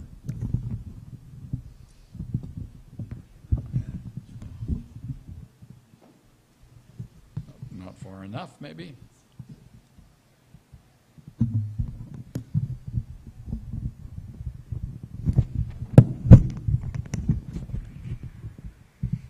All right.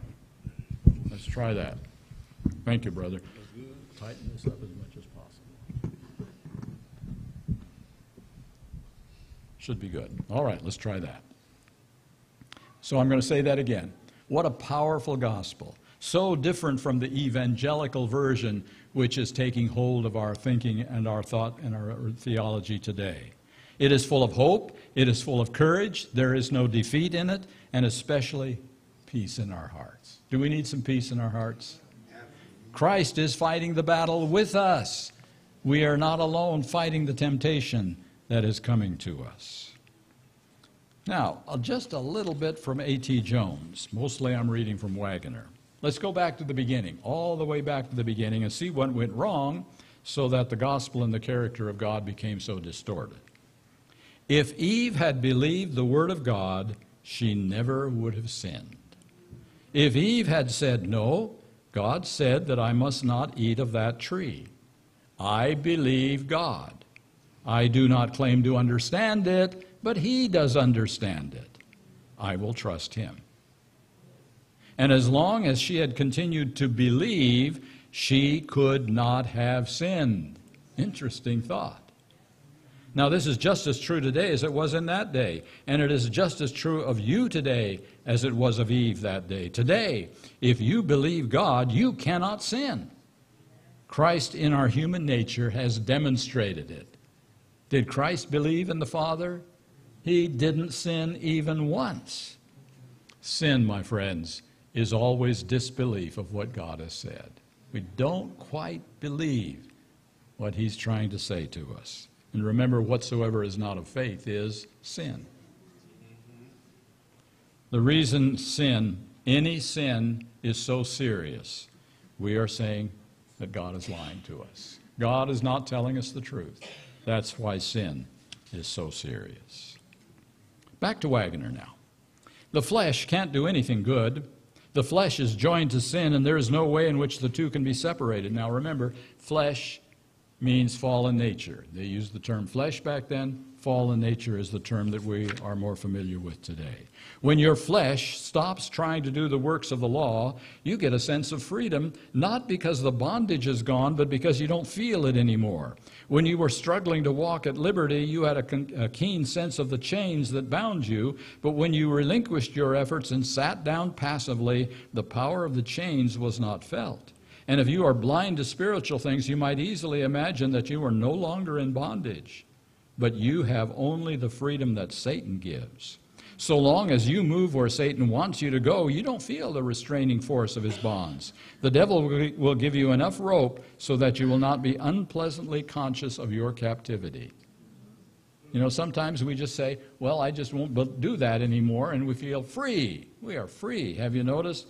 Many former Adventists who have given up their faith say they are free from the bondage of the rules of Adventism and the Bible.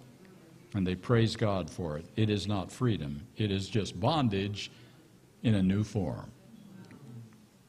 Now, how can we have true freedom? Not a false peace that comes by surrendering to the flesh. The life of Christ is divine power. In the time of temptation, the victory is already won. The victory is yours before the temptation ever comes. When Satan comes with his temptation, he has no power, for you have the life of Christ, and that life in you wards Satan off every time. Oh, the glory of the thought that there is life in Christ, and that you may have it. The just shall live by faith, because Christ lives in them. And then he quotes Galatians 2:20, I am crucified with Christ. Nevertheless I live, yet not I, but Christ liveth in me. And the life which I now live in the flesh, I live by the faith of the Son of God, who loved me and gave himself for me. The question is answered in a few words by the Apostle Paul, "For I am not ashamed of the gospel of Christ, for it is the power of God unto salvation to everyone that believeth." The work of the gospel is to cause you to think the thoughts of God. We often use the expression, "as free as a bird," and that exactly expresses the liberty with which Christ makes you free. "If the Son thereof shall make you free, you shall be free indeed." Imagine a bird that has been caught and shut up in a cage. It longs for freedom, but the cruel bars make that impossible. Then the door is opened. The bird sees the opening, but has so often been deceived in its attempts to gain its freedom that it hesitates.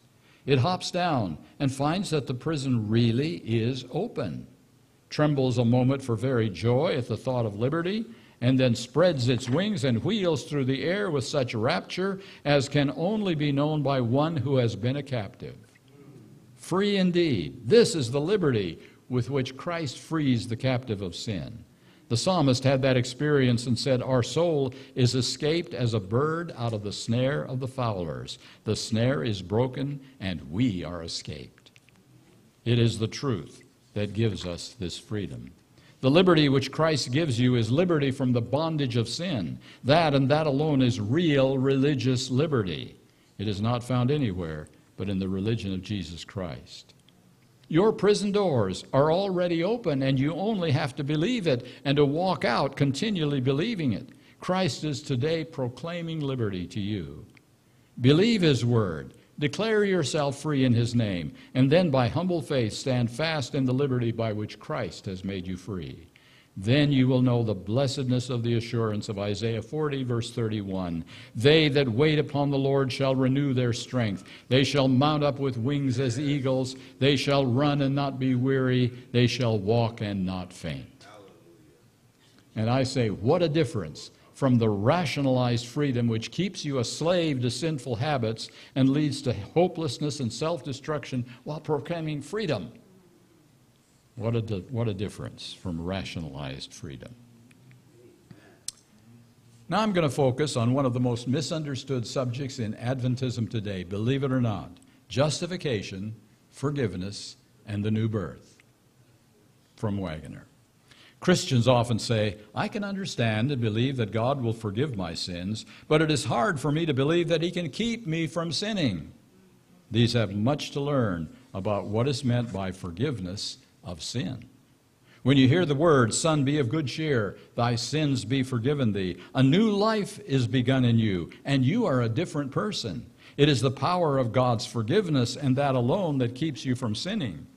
As a free gift, out of the riches of His grace, He makes you righteous. What is it to be justified? Many think it's sort of halfway house to perfect favor with God. They think that the idea of justification by faith is that if you will only believe what the Bible says, you will be counted as righteous when you are not. All this is a great mistake. And by the way, that is the gospel of the evangelical church today. You can be forgiven and right with God even when you are not obedient. You can be saved while sinning. That's the bottom line. Justification means making just. If I could only tell you how huge that simple sentence is. Justification means making just. Hardly any Christians believe that. They say justification means declared just. There is a big difference between declaring and making. And that is crucial in this study that Wagner, he's out of step with all of modern theology on how salvation works. Justification means making just. To be just means to be righteous. When you are justified or made just, you are made a doer of the law. You are obedient.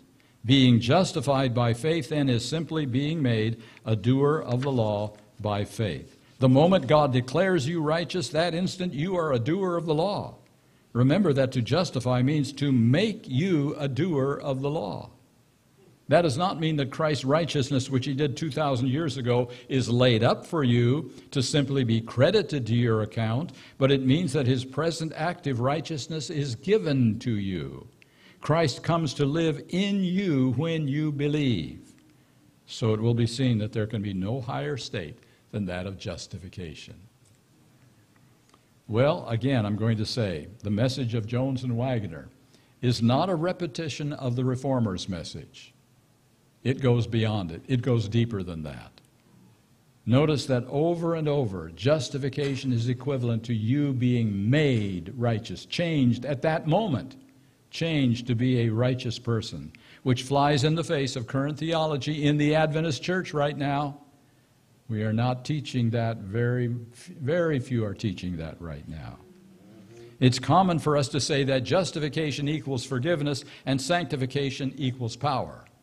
But that's not how they described it. The emphasis was on the power of justification by faith, the power of the change that comes into our life when Christ comes into the life. Justification changes us from the inside out, not from the outside in. This is the greatest miracle of the gospel.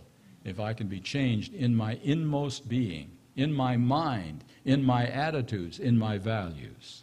And then sanctification follows naturally and easily as we receive more knowledge of God's will. All right, back to Waggoner. When you acknowledge that your whole life has been nothing but sin, and you willingly give it up for Christ's sake, you make a complete exchange and have Christ's life from infancy up to adulthood in the place of your own. So you will necessarily be counted just before God. You are justified, not because God has consented to ignore your sins because of your faith, but because God has made you righteous, a doer of the law, by giving you his own righteous life.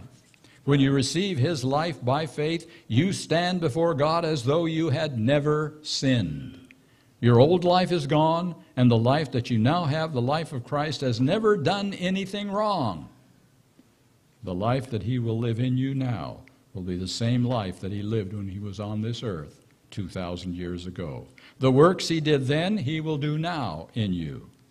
Whatever sins he did not commit cannot be committed by you as you fully live his life. And then this principle is applied to the Sabbath. He called himself the Lord of the Sabbath day because he made it. He never kept a Sunday. Therefore, there is no Sunday keeping in his life to give to you who believe in him. His life can only impart to you the keeping of the Sabbath day. As he kept the Sabbath when he was on this earth, so he will keep it now in you, in whom he lives. Interesting little twist right there. When we realize that the life Christ lived 2,000 years ago is not just credited to us on some books in heaven, as is currently being taught, but lived in us day by day, it changes the way we make choices day by day. If we are always conscious that Christ is in us at this moment, we will never want to dishonor him by selfishness or by cherishing sin in our lives. We just don't want to do that. A woman was bleeding, and her life had been slowly and wasting away for many years. She had spent all her income in a vain attempt to recover her health. Then she heard of the great physician and went to him. She was timid, and the multitude of people pressed about Jesus so closely that she could scarcely approach him. But she said within herself, "If I may but touch his garment, I shall be whole." As she touched the border of his garment, she was fully healed immediately. Although Jesus was crowded and jostled by the people, he instantly detected that gentle touch. That touch was different from every other because it was the touch of faith and drew power from the person of Jesus. Something real went from Jesus into the woman. It was not imagination. It was an actual fact that the woman was healed. The words of Jesus to that poor woman show that she was healed in the same way and by the same means by which you are justified and have peace with God. Something comes into you that changes you from the inside. He said to her daughter, "Be of good comfort. Thy faith hath made thee whole. Go in peace." Nothing is said about forgiveness of sins in this story, but such faith as the poor woman had brought healing of the soul as well as of the body that day. The same thing is done in the forgiveness of sins that was done in healing the woman who was bleeding. The method is the same and the results are the same. Just as something real, though invisible, went from Jesus into the person of the diseased woman, making her perfectly well and strong, even so you are to know that something real comes from Christ into your person as a repentant sinner, making you whole and free from sin. Many think that the forgiveness of sins by the imputed righteousness of Christ is something that exists only in the mind of God. They fail to grasp and to make real the living connection between Christ and them. The forgiveness of sins is too often thought to be illustrated by the payment of a poor man's debt by a rich friend. The record on the books shows that the debt is canceled. It is so different when God, for Christ's sake, forgives your sins. The sinless, endless, inexhaustible life of Christ flows into you when you have faith in him to cleanse you from sin and to make you walk in newness of life. Once again, forgiveness is so much more than crediting us with Christ's righteousness on some books in heaven.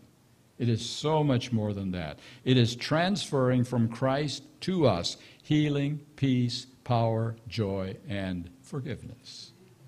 It is transferring something from God to us. Back to Wagner. I am crucified with Christ. Nevertheless, I live. It is evident that the Christian religion is a religion of the present tense. Now listen very carefully. In the Christian life, nothing counts for anything except what is present. The new birth is a continuous process, and thus something that is ever present. Many who profess to be Christians always look either to the past or to the future. Christianity in the present tense takes you just where it finds you. Each moment will become now as soon as you reach it. Therefore, the only thing to do is simply to look to him now and believe now without reference to your past failures or future hopes. The only starting point in the Christian life is now. The only point attainable is now. It is looking to Christ now. It is when you forget to live in the present moment by looking at that moment to Jesus Christ for grace and strength that you fail. That is a really important principle. The present tense religion. The only important time for Christian living is right now. That's the only time we have. We can't look at the past. That's been ups and downs and we don't know what. We can't even hope for something better in the future. The only reality we have is right now, this moment. The assurance of salvation and possessing Christ's character based on the reality of the present moment. Do we have the mind of Christ right now? I'm going to insert here a few lines from Ellen White in To Be Like Jesus, a Morning Watch book, page 356. She quotes from Ezekiel 36, I will give you a new heart and put a new spirit within you. I will take the heart of stone out of your flesh and give you a heart of flesh. And she says, many who speak to others of the need for a new heart do not themselves know what is meant by these words. Satan leads people to think that because they have felt a rapture of feeling, they are converted. But their experience does not change. Their actions are the same as before. They are constantly referring to the feelings they had at such and such a time, but they do not live the new life. They are deceived. To have a new heart is to have a new mind, new purposes, new motives. There is a daily, hourly dying to salvation and pride. Back to Wagner. One of the most striking miracles of Jesus is told in the following few words. Behold, a man full of leprosy, who seeing Jesus fell on his face and besought him, saying, Lord, if thou wilt, thou canst make me clean. And he put forth his hand and touched him, saying, I will, be thou clean. And immediately the leprosy departed from him. The most striking feature of this miracle is the fact that Jesus touched the leper. Jesus does not despise you and is not ashamed to come into the closest companionship with you in order that he may help you. You see, we're all lepers spiritually, every one of us. And it would be so easy for Christ to say, hands off. That's dangerous. But he touches us, and he lives in us. Whenever you fall into sin, it is because for that moment your faith has let go of the Lord and you are not believing in him. It is a blessed truth that through faith you are shut in by the arms of the Lord, and the evil one cannot touch you. Through faith, you can be kept from the iniquity that surrounds you, that is even in your very flesh ready to spring upon you. It is He that is pledged to keep you in the midst of the consuming fire of sin. You cannot endure it alone. You always fall, and the fiery darts strike into your soul. The prayer of David may be yours continually. Create in me a clean heart. With true faith, there can never arise any question as to works, for this faith itself works. It is impossible to have this faith and not have works. Since this faith is a living thing, it cannot exist without working. And coming from God, the only works that it can possibly work are the works of God. Christ Himself living in you, Christ in you, the hope of glory, God with you, God revealed in your flesh now, today, by the faith of Jesus Christ. This and this only is living faith. Now, right here, we've got to make a distinction between the works of the flesh and the works of faith. The works of the flesh, now that's legalism. And the works of faith is righteousness by faith. The first does not save, the second saves. Both works may look the same. Let's use an example. It is a human work to decide to come to church on Sabbath, is it not? You have to make that choice to come to church. Another person comes to church for a different reason. He's afraid he'll end up in hell. He's afraid that if he does not obey, things are not going to be good for him. Or he wants to look good in the eyes of the people that he's trying to impress. You remember the story of the Pharisee and the publican? One motivation for the Sabbath, coming to church, is selfishness and pride. Let's see what we're doing. Wait a moment. We'll get it corrected. It's okay. I can speak with the music, but it's probably a distraction. It's good music. A button was pushed, and we're better now. Okay, distraction taken care of. Good distraction. Sabbath keeping can be from one of two motives. Selfishness and pride. Look at me. I'm keeping every Sabbath. I'm studying my Sabbath school lesson. Or humility and surrender because we love God, and He has changed us from the inside out. Works of the flesh, works of the faith. Two kinds of works from two different motives. God says to you, be still and know that I am God. You must be silent before the Lord, or else you will miss the still small voice which alone reveals Him to the soul. This still small voice is the same voice by which the universe was created. Think of the thousands of millions of tons of water that the sun is constantly lifting up from the earth to the clouds to send down again in dew and rain. Not a sound is heard. The power manifested in the growing plants is beyond all human perception, yet there is no sound. It is the nature of a plant to turn towards the sun. But in God's spiritual garden, some plants try to grow in another way. There are some that try to grow by something inherent in themselves. Imagine a plant trying to make itself grow, exerting itself to become higher and stronger and to strike its roots more deeply into the soil. The idea is absurd, yet this is what many people think they must do in order to grow as Christians. A plant grows and reaches up and becomes stronger without any exertion on its own part. It simply looks to the sun. The whole process is simply an effort to get nearer to the source of its life. You cannot grow by looking at yourself. You cannot grow by looking at other plants around you. All God wants of you is to let Him work in you. If you will look steadfastly at Him as the plant looks at the sun that shines in the heavens, if you will make it your constant effort to turn toward Him as the plant turns to the source of its life, and to reach up more and more toward the brightness of His face, then you will experience no difficulty in obtaining the full measure of growth that you desire. One more point here. We tend to be pretty pleased with our strong points of character. I am this. At least I'm not that.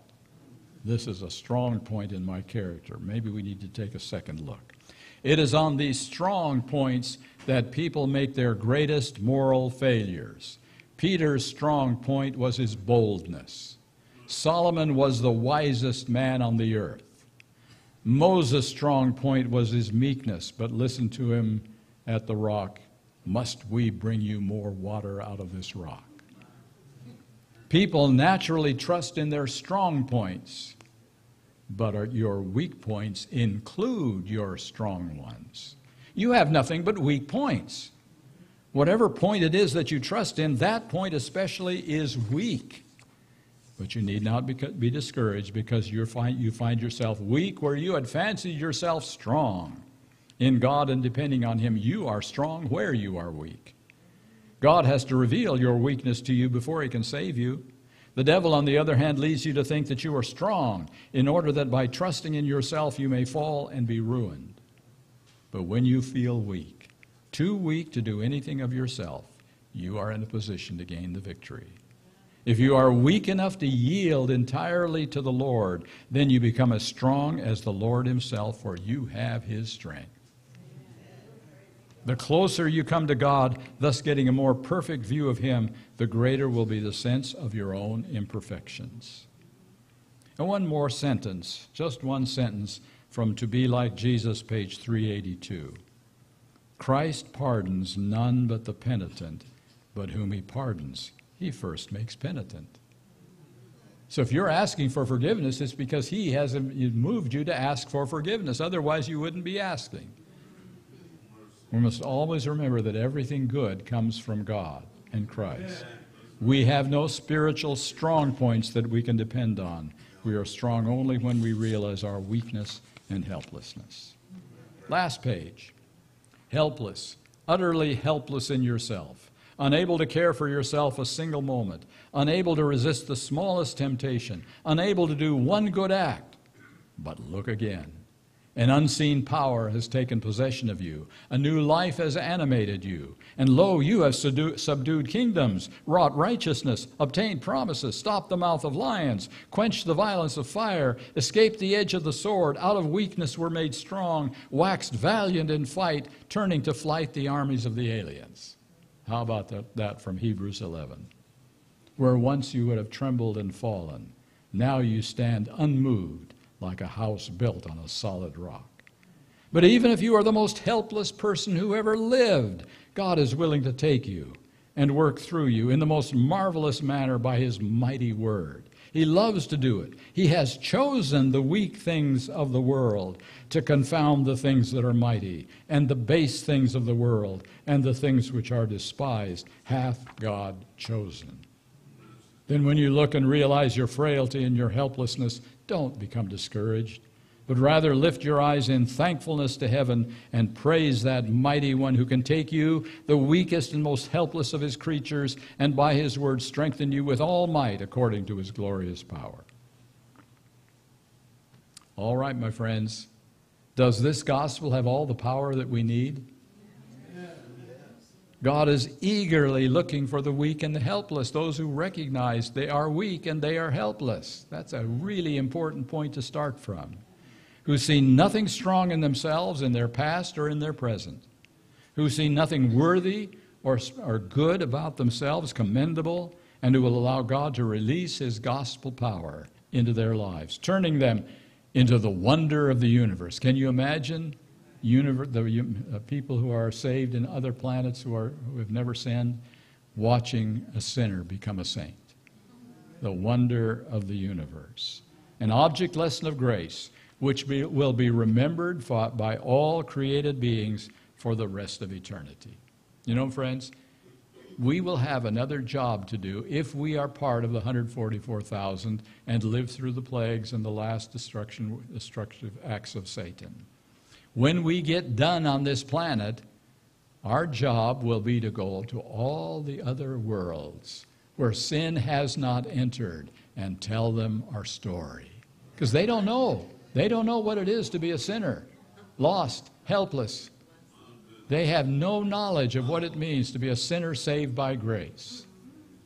And you and I will have the responsibility and the privilege It won't be a hard thing to do then, will it? Sometimes we feel we are witnessing to people who don't want to hear us. They will want to hear us.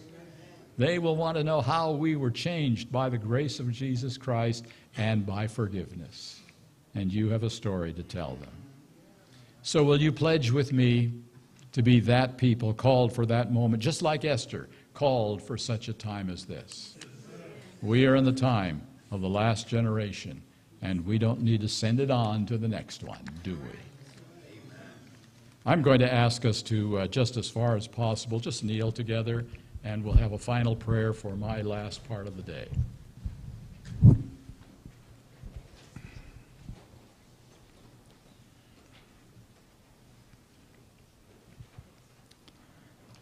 Father in heaven, as we have just read a little bit of the message that was given to Brothers Jones and Wagner over 100 years ago, Lord, I pray that some of what they said may touch our hearts, that we may realize that what God did in Christ 2,000 years ago, He is fully able and willing to do in us right now, today. That we cannot be concerned about our past or the future.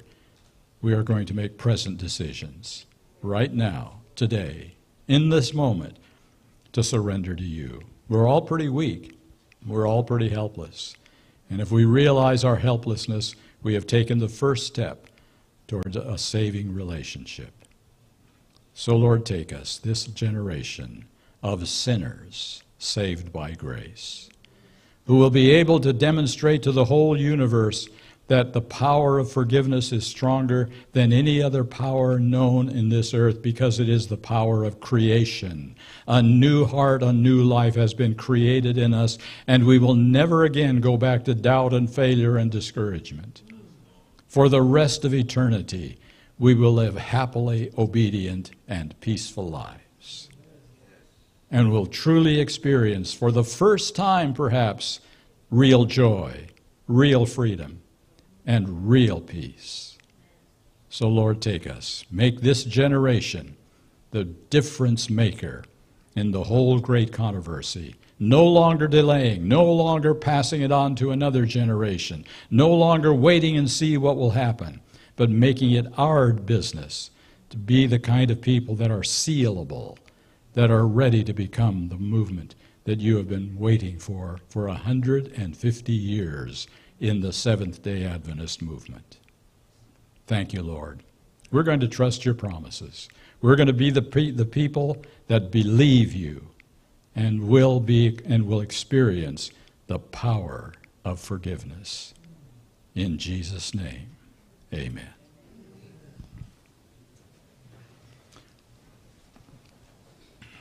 I thank you very much for your listening to me on some very deep theological subjects.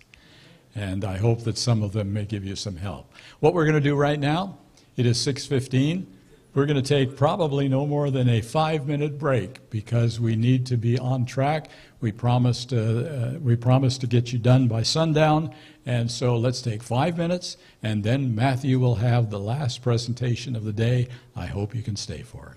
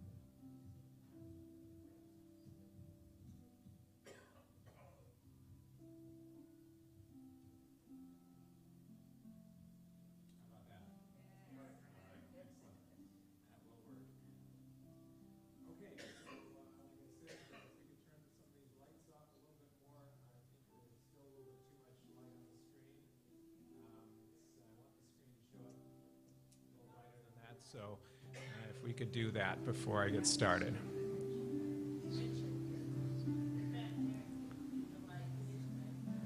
I'm not sure who's in charge of that, who can do that, but I do want some of these lights to be farther down. No, not that one. Okay, I guess we need to fix that. All right, so now we have to get that fixed before we go any farther. That's fine. While we're taking care of that, I'm going to give a little bit of an introduction. He flipped that switch off and the projector went off, so that needs to be fixed there. Just give a little bit of introduction while they're fixing that.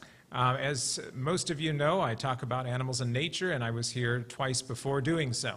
Our first presentation, the first time we came here, was to talk about the impossibility of evolution. And we looked at individual animals, the ways that they're constructed and the ways that they are act. Yes, that's getting better. Yes. All right, so now all we need is the screen back, and then we'll be good. And we looked at the ways they're physically built and the ways that they mentally behave and how all of those things give us information that shows the impossibility of evolution. And that's a very important thing, to attack evolution, because evolution is wrong. But we also need to praise God, and that's what I did the second time, showcasing the gifts that God has given to various animals and how they have been so specially refined that it shows that our God is bigger and more creative and more powerful than any ideas that evolution can come up with for how animals got to be how they are. And so we've looked at the practical side of creation science, both against evolution and for God. But that's not all that there is in the Bible about animals and nature and our interaction with it. It's not just creation science. It's also practical. And so tonight we're going to be looking at the practical aspect of it. And so we're going to be going into the Bible and spirit of prophecy to see what God has said about the animal creation as it relates to us, not just out there, but how it relates to us on a daily practical basis.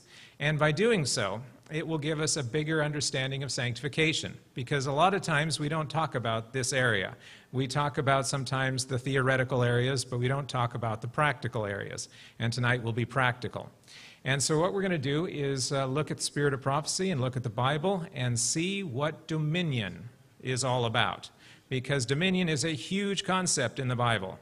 And what does that mean in a practical way to you and me and to everybody? Because this is something that God wrote to the entire world, not just you and me or the Bible people or the people 1,000 years ago. This is for all people in all time.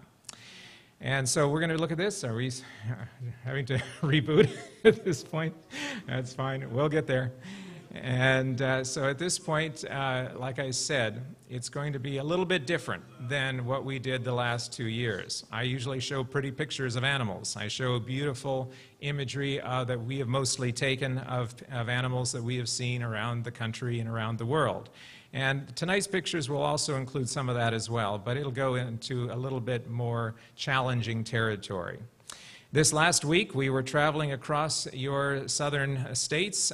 We started in Arkansas and worked our way through Alabama and through Mississippi and into Alabama.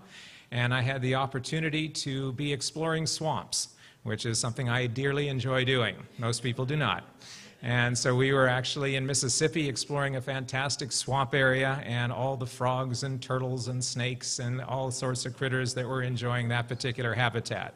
And so I was making sure to enjoy that while I was able to be there before we traveled out of it. And I don't recommend that for most people, but for those who love it, it is something that is very, very enjoyable. And the life that God has put there is extraordinary. And I'll be talking about some of that life tonight as we go through it, but it is something that I dearly enjoy doing as we get through the southern parts of the United States. Cypress swamps are a fantastic area for life, and I will never get tired of what I find in those particular areas. Sure.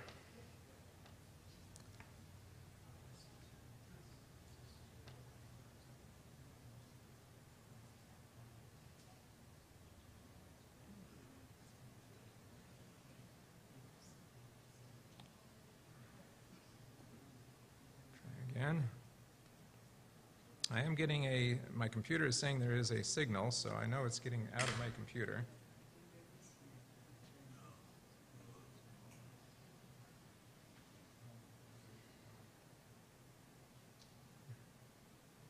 All right, I'm not sure what to try next. Is it perhaps that it's been reset to a different input channel on the HDMI is what we're using.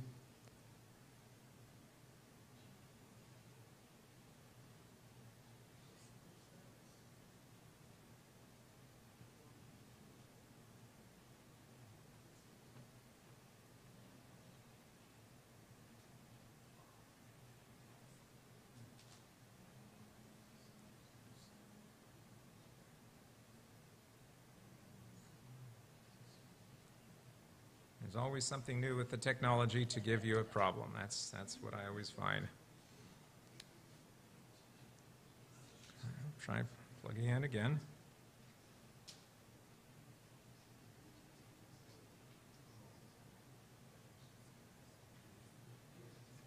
It's odd that it's on, but it won't read it when it read it perfectly before. Same computer, same chords. Perhaps try a different input.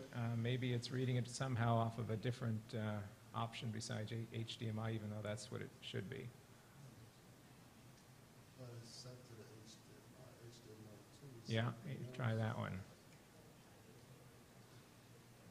No signal? No. We do have to have this. This is not optional for my presentations. My dad can do most of his without this, but I do not.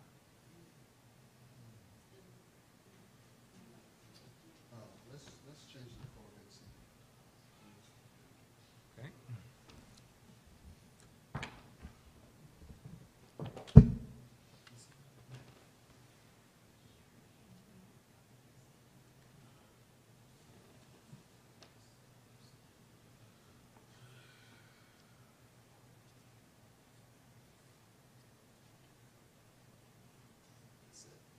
There we go.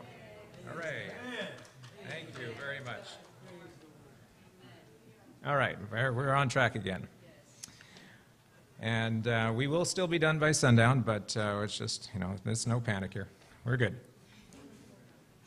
All right, so as I said, this will now look at the practical reality instead of the scientific theory.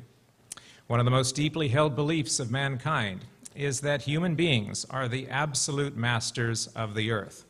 In our society, many of our practices impact on the lives of animals in a variety of ways. What is our duty as Adventist Christians to the animals around us? Is there any debt that we owe to them, or are we free to ignore the results of our actions? This presentation is an attempt to answer that question from the Word of God. So now the first thing we need to ask is, how will we develop Christ's character in us? Now we will start with a text that most Adventists are very familiar with.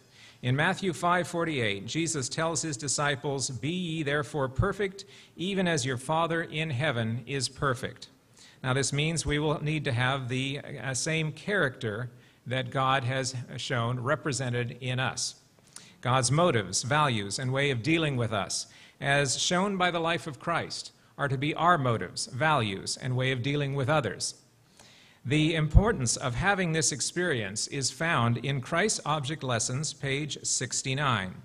When the character of Christ shall be perfectly reproduced in his people, then he will come to claim them as his own.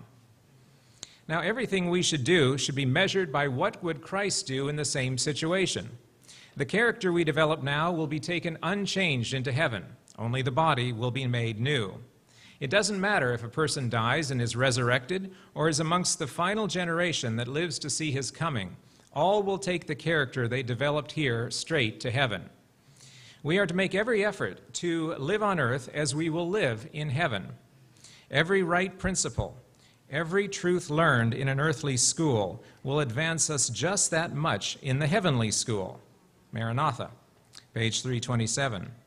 So it becomes our duty to discover what the right principles that have been revealed to us to learn actually are. We will focus on one of those principles here tonight. what God meant by dominion. Now, we begin with one of the more famous texts of the Bible. I've found that virtually everyone throughout the Christian world knows this text. And God said, "Let us make man in our image, after our likeness, and let them have dominion over the fish of the sea, and over the fowl of the air, and over the cattle, and over all the earth, and over every creeping thing that creepeth upon the earth." Now, this is the text always used to show that whatever we do to the animal world is acceptable and approved by God. It is the divine mandate that justifies any action that we choose. But are we completely sure that we have applied this verse correctly? What is the principle being given here? The answer to that question will determine how we apply that principle, the dominion principle, to our daily lives. For by him, Christ, were all things created that are in heaven and that are in earth, visible and invisible, whether they be thrones or dominions or principalities or powers. All things were created by him and for him. Everything in this world was created for Christ, including ourselves and everything around us. All the animals were created for Christ. As Psalms 50, verses 10 to 11 shows, God claims all animal life as his own. For every beast of the forest is mine, and the cattle upon 1,000 hills. I know all the fowls of the mountains, and the wild beasts of the field are mine. We cannot own what belongs to God. The most that we can be are caretakers. In Genesis, Christ did not give us ownership of the animals. He gave us dominion. So what does the word dominion really mean?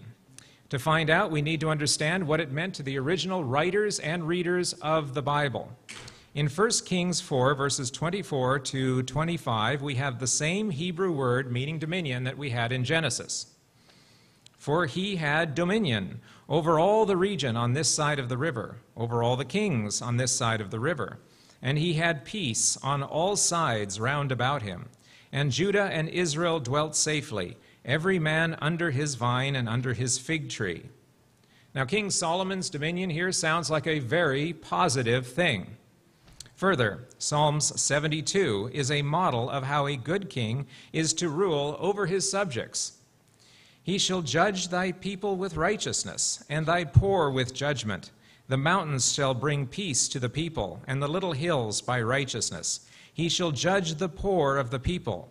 He shall save the children of the needy, and shall break in pieces the oppressor. He shall come down like rain upon the mown grass, as showers that water the earth. In his days shall the righteous flourish, an abundance of peace so long as the moon endureth. Now here is the key verse. He shall have dominion also from sea to sea, and from the river unto the ends of the earth. For he shall deliver the needy when he crieth, the poor also, and him that hath no helper. He shall spare the poor and the needy, and shall save the souls of the needy.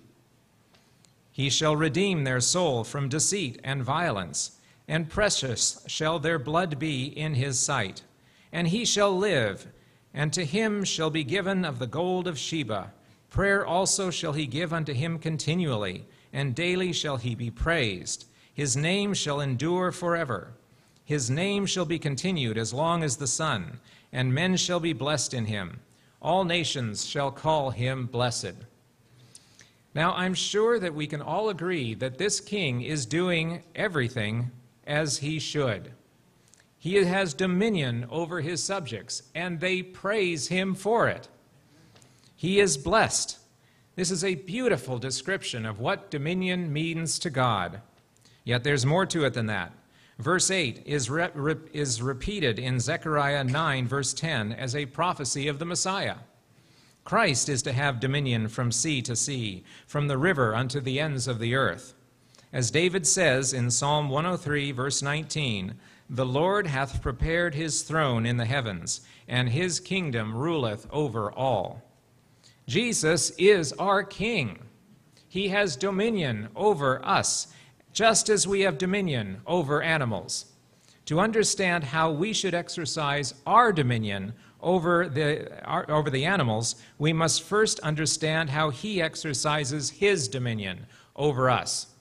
This is the dominion principle. God is over us in the same way that we are over the animals. If we can understand this principle, we will have gone a long way to understanding our role in God's creation. Now, we've seen in Psalms how Christ exercises his dominion.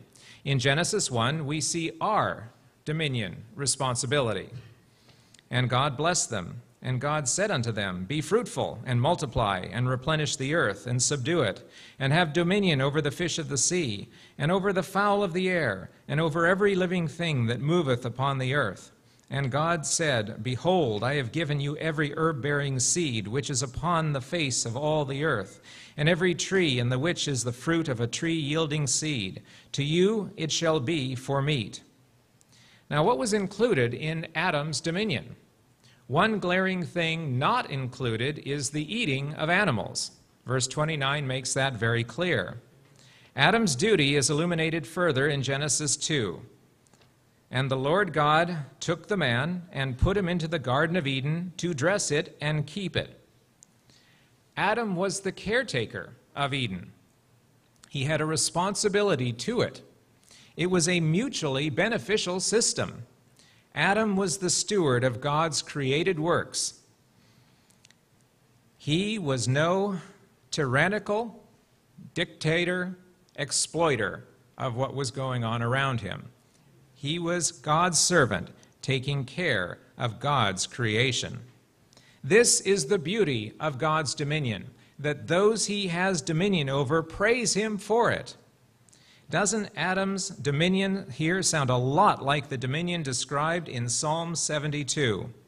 This is God's dominion. This is how it was in heaven, how it will be in the new earth, and how it was in Eden. Our work in this world is to reveal the pure principles that are current in heaven.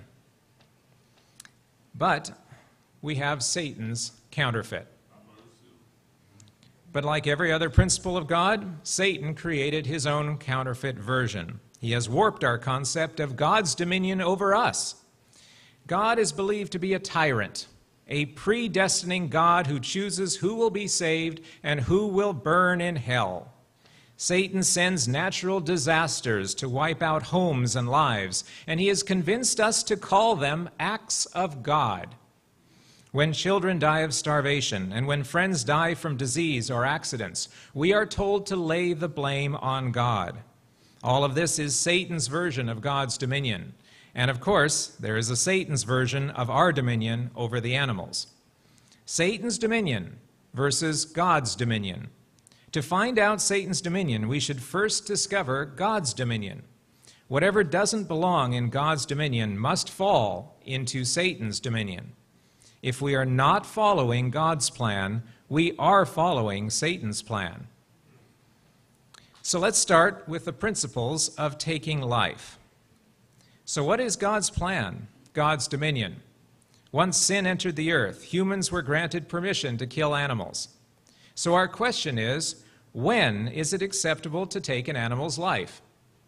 To answer that question, we must first look at God's example with us. When is it acceptable to take a human life? Under what circumstances does God allow or direct the taking of human life? To start off, number one, capital punishment. Spelled out in the Old Testament was a detailed list of crimes that required the death penalty under Israel's theocracy. Number two, self-defense. This applied not only to an individual being attacked by another individual, human, but also when Israel was being attacked by other nations. Number three, God's command. Israel was to destroy all the Canaanites out of the land, all of them without exception. When Achan was stoned, his entire family and household were stoned also, even though it was Achan who had committed this crime. There are many instances where God himself or his human agents killed people at God's command. These three categories cover the killing of humans allowed by God in Scripture. Now we can discover when it is allowed to kill an animal. The first category for humans, capital punishment, does not apply to animals. Since animals cannot know the law of God, they are incapable of knowingly breaking it. So the categories for animals are as follows. Self-defense. If an animal attacks a human, it is acceptable to kill that particular animal. An obvious example of this is David and the lion. But this cannot be expanded to the entire species, only to the individual animal involved in an attack. This is the same as with humans. We can kill a human in self-defense, but that does not mean we can kill that person's relatives or friends. To deliberately kill an innocent human who has committed no attack is murder. Likewise, we never have biblical permission to kill a predator, such as a bear, cougar, or snake, that has not attacked people or our pets. Preemptive killing is not self-defense, but instead is Satan's way. God's command. Two main areas are included in this. The first is animal sacrifice. The second is the killing of animals for food. Immediately after sin, God commanded sacrifice to begin. In Leviticus, they were structured and organized. All pointed to Christ's sacrifice and were intended to bring home to man the horror of sin, the vileness of every act committed against God. But what God commands, he can also fulfill. When type met antitype, the sacrificial system reached its completion, and Jesus made it clear that all sacrifice was to end. So now one area where God commanded man to kill animals has been repealed. The killing of animals for food started after the flood in Genesis 9. But it is important to note that key restrictions are given to Noah at the same time. The clean animals only are to be eaten, as specifically listed later in the Levitical law. But the more important restriction is found in verse 4. But flesh with the life thereof, which is the blood thereof, shall ye not eat. No blood was ever to be eaten. The Levitical law spelled it out in detail in Leviticus 17. Is this command obeyed by anyone today other than Orthodox Jews? Ezekiel 33 lists the eating of blood with idol worship, murder, and adultery as Israel's chief sins. This indicates how serious God considers this sin. Some people claim that this restriction was part of the ceremonial law done away with at Christ's death. But as we've seen, the prohibition against consuming any blood preceded the Levitical law by approximately 1,000 years. It continued to be the rule for the growing Christian church after the death of Christ and was stated in official church policy. In Acts, for it seemed good to the Holy Ghost and to us to lay upon you no greater burden than these necessary things, that ye abstain from meats offered to idols, and from blood, and from things strangled, and from fornication, from which if ye keep yourselves, ye shall do well. Paul supported this policy and repeated it in Acts 21, verse 25. So, far from being abandoned at the cross, the divine mandate never to eat blood was continued as a vital aspect of the Christian church. It was only during the Dark Ages that apostate Christianity ignored this as they ignored so many other Bible teachings. And I just want to say, in some churches where I present this, this is brand new material. To you, it is not. You had a health nugget this morning that already talked about that. This is something that you know very well. Last week I was at a church where I talked to a person about it who had never heard this in their life, and they've been an Adventist for a while. If the Christian basis for the permission to eat meat is from the Bible, which it is, then why don't Christians follow the entire mandate? Well, because bloodless meat is tasteless meat. All the flavor is in the blood. This suggests that the ability of the post-flood humans to eat animals is intended to be a necessity, not a pleasure. Ellen White confirms this in Counsels on Diet and Foods, page 373. But on the same page, she also gives a second reason why God allowed them to eat meat. God saw that the ways of man were corrupt, and he permitted that long-lived race to eat animal food to shorten their sinful lives. Soon after the flood, the race began to rapidly decrease in size and in length of years. So in effect, it was a discipline for the race's wickedness. Those today who argue for meat eating because the Bible allows it are in effect arguing for the opportunity to be disciplined and to have their lives shortened. If meat eating was a necessity, that leads to the conclusion that when it was no longer a necessity, it would no longer be done. Many cultures in all ages have had a justifiable need for meat when better food was unavailable. But does that apply to us today in the United States and other developed nations where every conceivable food is available? A century ago, Ellen White extensively detailed how meat was not only unnecessary, but harmful. We are in the last days, the final atonement, when we should be striving to rid ourselves of the world's attractions.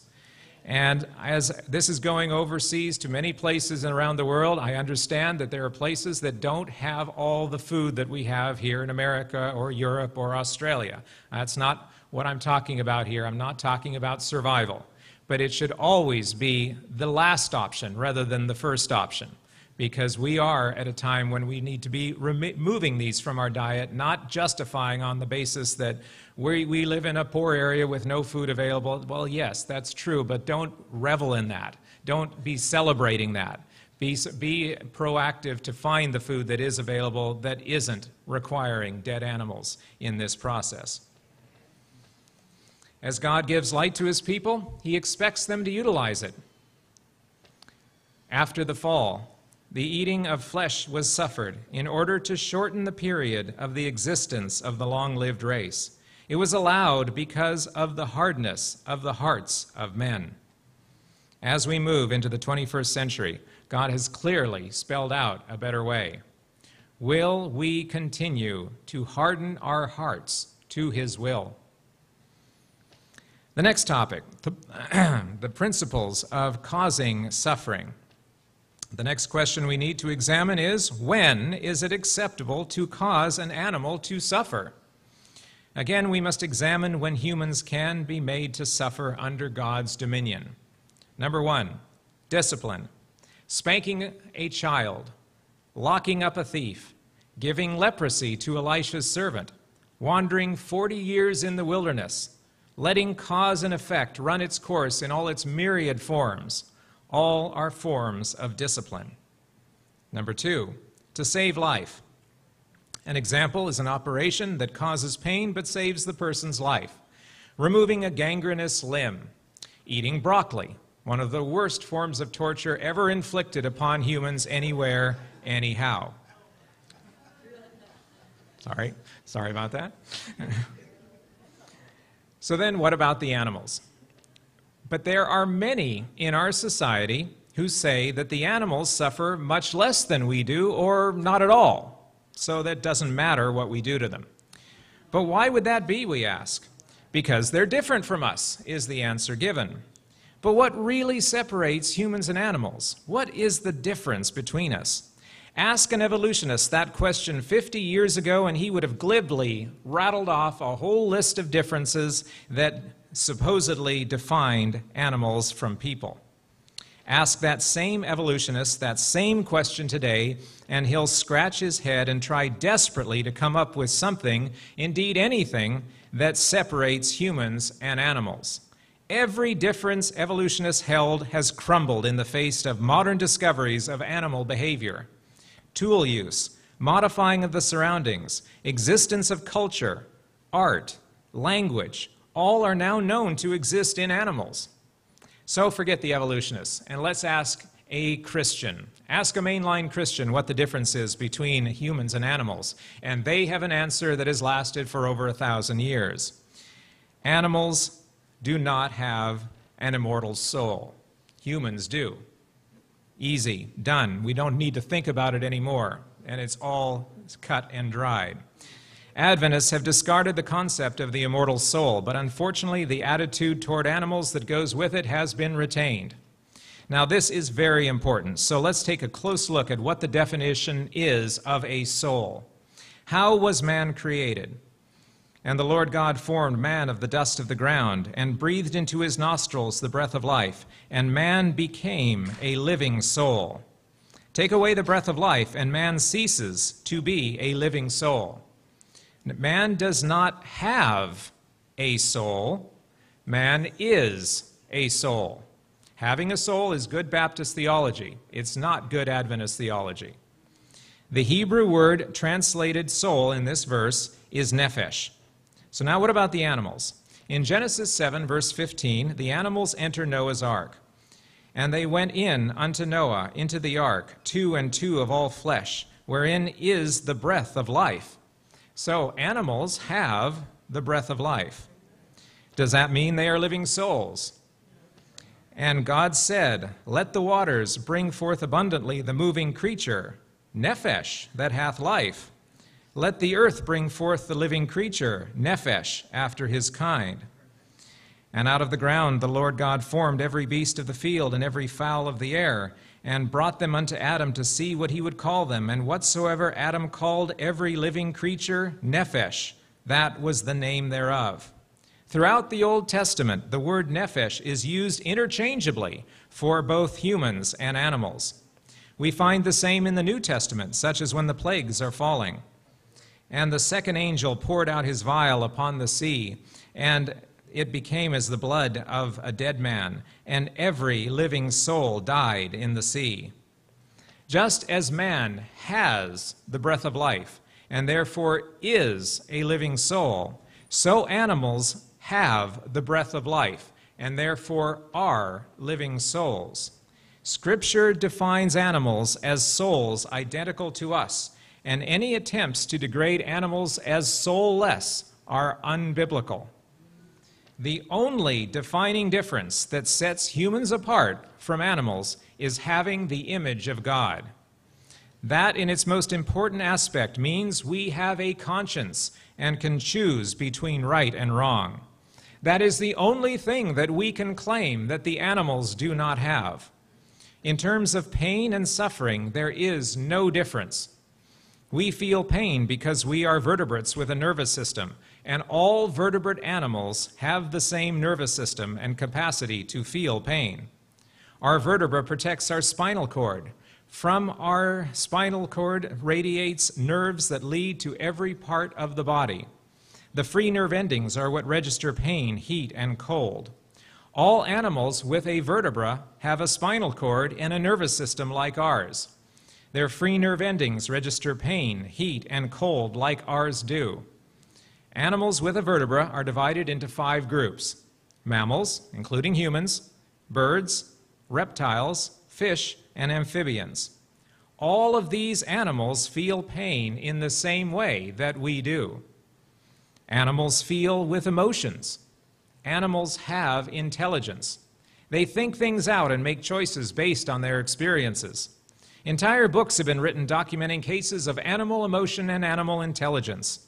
I could list countless examples of animals using their intelligence or showing their feelings. But I don't need to do that because there is clear inspiration that proves the truth of it. As we look at Ministry of Healing, page 315 to 316, let us remember 3 questions. Do animals have intelligence? Do animals experience emotion? And do animals suffer? The intelligence displayed by many dumb animals approaches so closely to human intelligence that it is a mystery. The animals see and hear and love and fear and suffer. They use their organs far more faithfully than many human beings use theirs.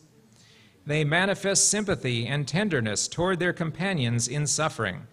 Many animals show an affection for those who have charge of them, far superior to the affection shown by some of the human race.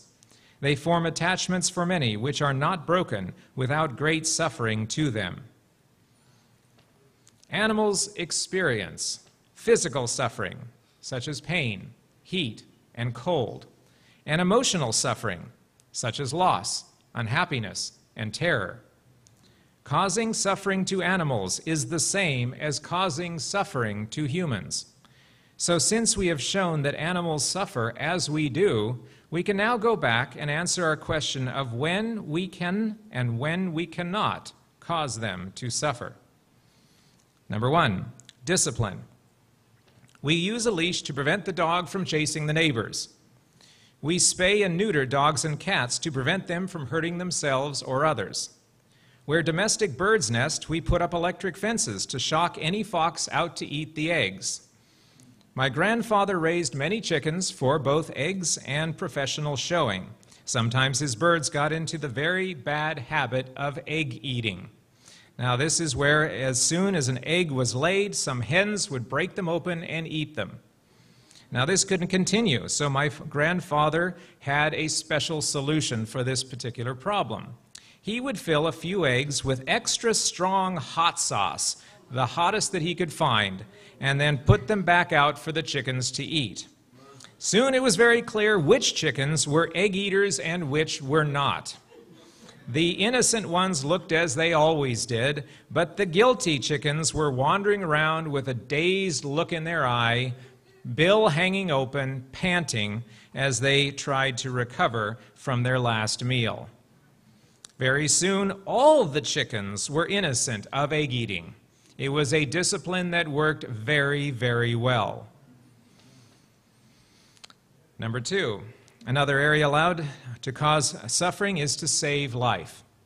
Taking animals to a vet terrifies them, but repairing a broken leg or a surgery may be necessary to save the life of an animal. Giving them medicine or restricting their food is also sometimes important. Our next section now, the principles of caring for animals.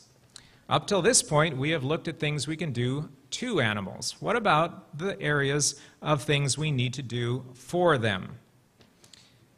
The merciful provisions of the law extended even to the lower animals, which cannot express in words their want and suffering. Now, we could look at many texts promoting compassion throughout Scripture, but the text that sums it up is found in Proverbs 12, verse 10. A righteous man regardeth the life of his beast, but the tender mercies of the wicked are cruel. The first half of this verse is God's dominion. The second half of this verse is Satan's dominion, all contained in one verse. And wicked people do not go to heaven. Mrs. White expands on this. Here is a lesson to all who have reasoning powers that harsh treatment, even to the brutes, is offensive to God. Those who profess to love God do not always consider that abuse to animals or suffering brought upon them by neglect is a sin. The fruits of divine grace will be as truly revealed in men by the manner in which they treat their beasts as by their service in the house of God. Those who allow themselves to become impatient or enraged with their animals are not Christians. A man who is harsh, severe, and domineering toward the lower animals because he has them in his power is both a coward and a tyrant. If animals could speak, what deeds of horror would be revealed? What tales of suffering because of the perversity of man's temper? How often those creatures of God's care suffer pain, endure hunger and thirst because they cannot make known their wants. And how often is it determined by the mercy or caprice of man whether they receive attention and kindness or neglect and abuse?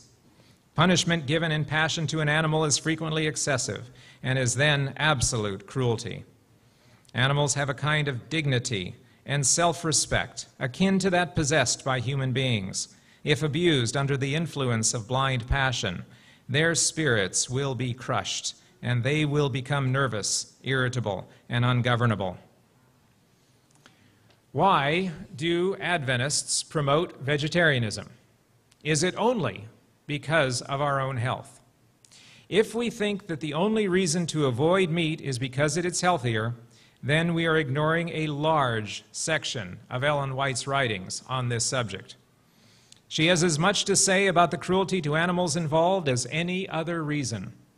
Even if meat was perfectly healthy, which it certainly is not, it would still be wrong because of the cruelty to animals.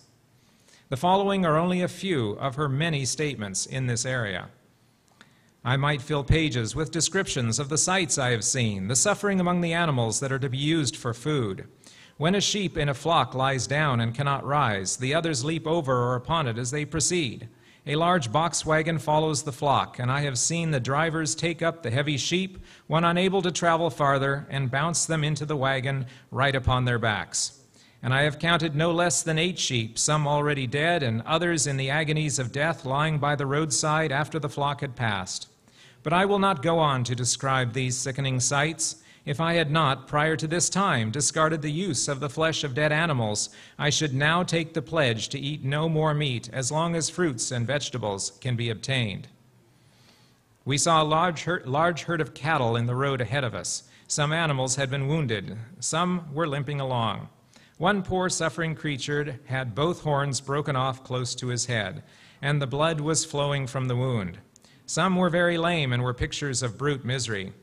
Taken from the green paddocks and traveling for weary miles over the hot, dusty roads, these poor creatures are driven to their death, that human beings may feast on their miserable, dead carcasses.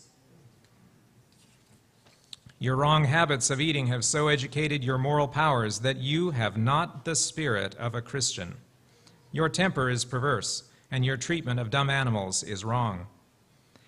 Not an ounce of flesh meat should enter our stomachs. How much? Not an ounce? That's really unreasonable. Not an ounce of flesh meat should enter our stomachs. Not even at Thanksgiving? Come on. The eating of flesh is unnatural. Let them rather return to the wholesome and delicious food given to man in the beginning, and themselves practice mercy toward the dumb creatures that God has made and has placed under our dominion. Will the people who are seeking to become holy, pure, refined, that they may be introduced into the society of heavenly angels, continue to take the life of God's creatures and enjoy their flesh as a luxury? Many who are now only half converted on the question of meat eating will go from God's people to walk no more with them. This is very serious. Ask yourself, are you half converted on the question of meat eating? This is not something to take lightly. This is a prophecy that she made, and honestly, I have seen this prophecy fulfilled in this area where people have walked away from the church because of their refusal to stop eating the animals that God told them not to eat. And it was step one, and there were later steps down the road, but it was part of that process that eventually made them leave the church. This is a prophecy that has come true in my experience. Think of the cruelty to animals that meat eating involves and its effect on those who inflict and those who behold it. How it destroys the tenderness with which we should regard these creatures of God. Animals are often transported long distances and subjected to great suffering in reaching a market. Taken from the green pastures and traveling for weary miles over the hot, dusty roads, or crowded into filthy cars, feverish and exhausted, often for many hours deprived of food and water, the poor creatures are driven to their death, that human beings may feast on the carcasses. Some animals are inhumanely treated while being brought to the slaughter. They are literally tortured, and after they have endured many hours of extreme suffering, are butchered. The question is often asked, is it a sin to eat meat? The only way to answer this is to see what the Bible and the Spirit of prophecy have stated. As we have seen, to eat any animal with the blood still in it is totally forbidden. It makes no difference if it is clean meat or not. So to eat a chicken or a cow with the blood in it is as much of a sin as to eat a pig. Ellen White has made it clear that to eat meat when better foods are available is no longer permitted for us in these last days of history. For example, in a country such as this, where there are fruits, grains, and nuts in abundance, how can one think that he must eat the flesh of dead animals?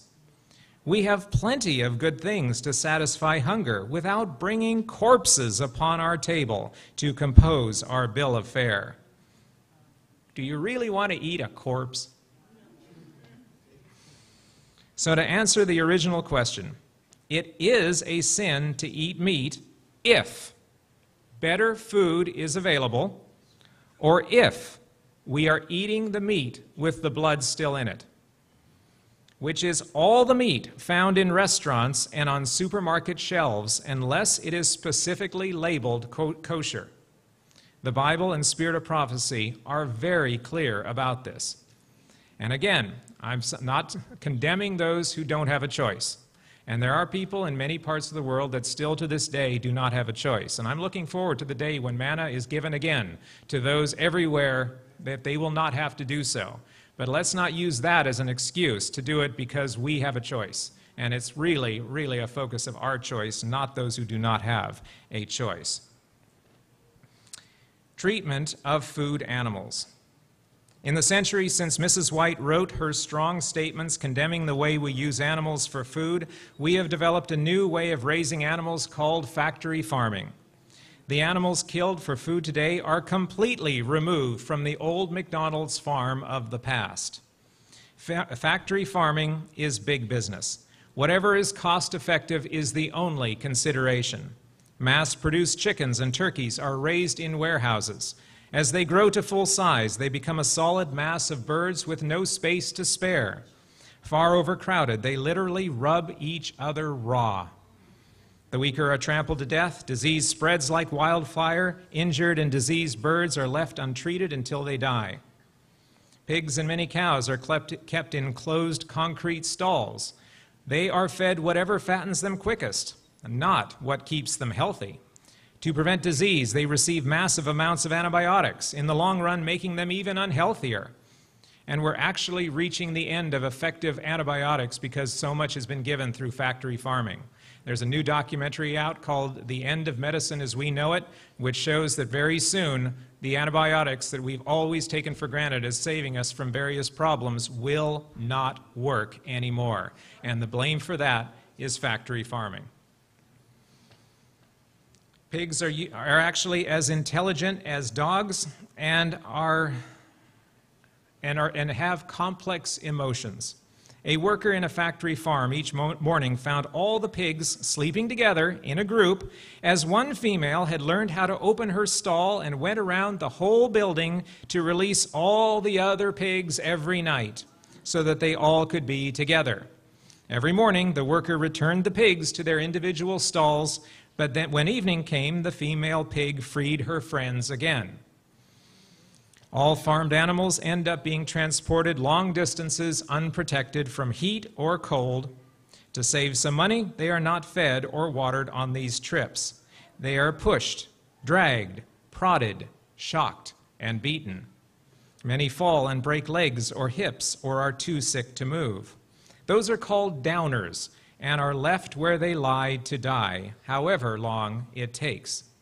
If the slaughterers get to them before they die, then they will attach chains to their legs and drag them to the kill floor. It's still good, and it'll still go into your food supply. But if the animals die first, they are used for pet food. God's dominion or Satan's dominion? Most beef cattle and sheep are raised on open rangeland throughout the West. Any animal that even remotely competes with them are considered vermin and are killed on sight.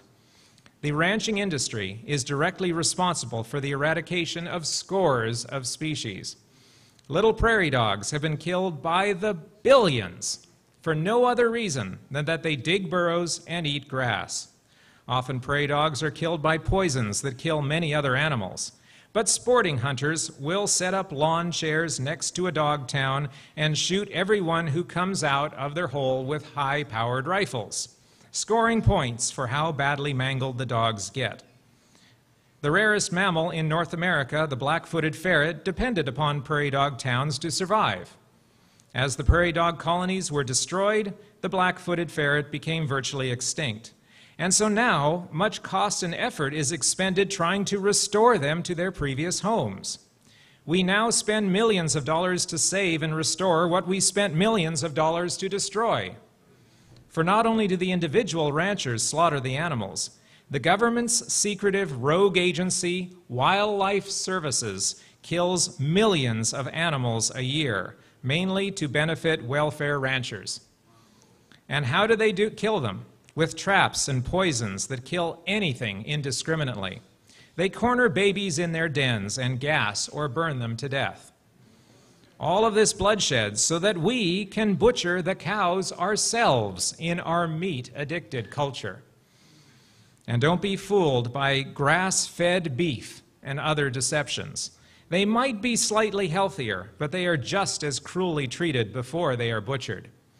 And just as many wild animals are destroyed by these ranchers as well. Ranching always means pointless deaths.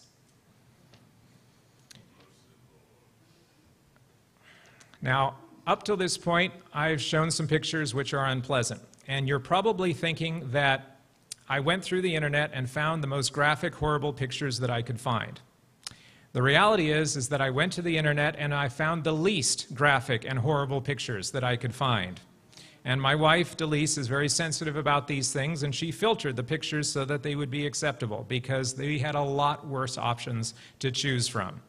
But the next few pictures are even more rough, and if you have any squeamishness, feel free to not look at the next few pictures, but it is a bit of a warning just ahead. This will be the worst pictures we look at. Sometimes we need to see. Sometimes we need to know what really, in reality, is going on in our world. We rake the oceans with fishing nets that kill everything in their paths: fish, dolphins, whales, and birds. 75% of the world's fisheries are at the maximum level of sustainable fishing. Any increase in the fish killed would cause biological collapse, a chain reaction that leaves almost nothing left alive. The other 25% of the world's fisheries are already at the point of biological collapse, with no chance of recovery. And when the fish disappear, we blame other animals, never ourselves. The seals, dolphins, and sharks become our scapegoats, and we wage war upon them. This is a picture of part of a drying roof of a shark fin processing plant in Asia. Every triangle represents one dead shark, as the only part that is used is the single top fin, the rest being thrown away. Shark numbers are crashing around the world to fulfill luxury meals of shark fin soup. Dolphins and pilot whales are rounded up in Japan and elsewhere and hacked and stabbed to death. They are not killed for food, but only because they eat fish. The ocean turns solid red with the blood of these innocent, intelligent, sensitive creatures.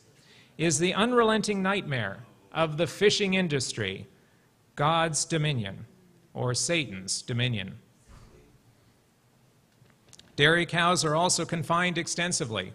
Their life is a constant cycle of being impregnated, giving birth, and having their day-old calves taken from them.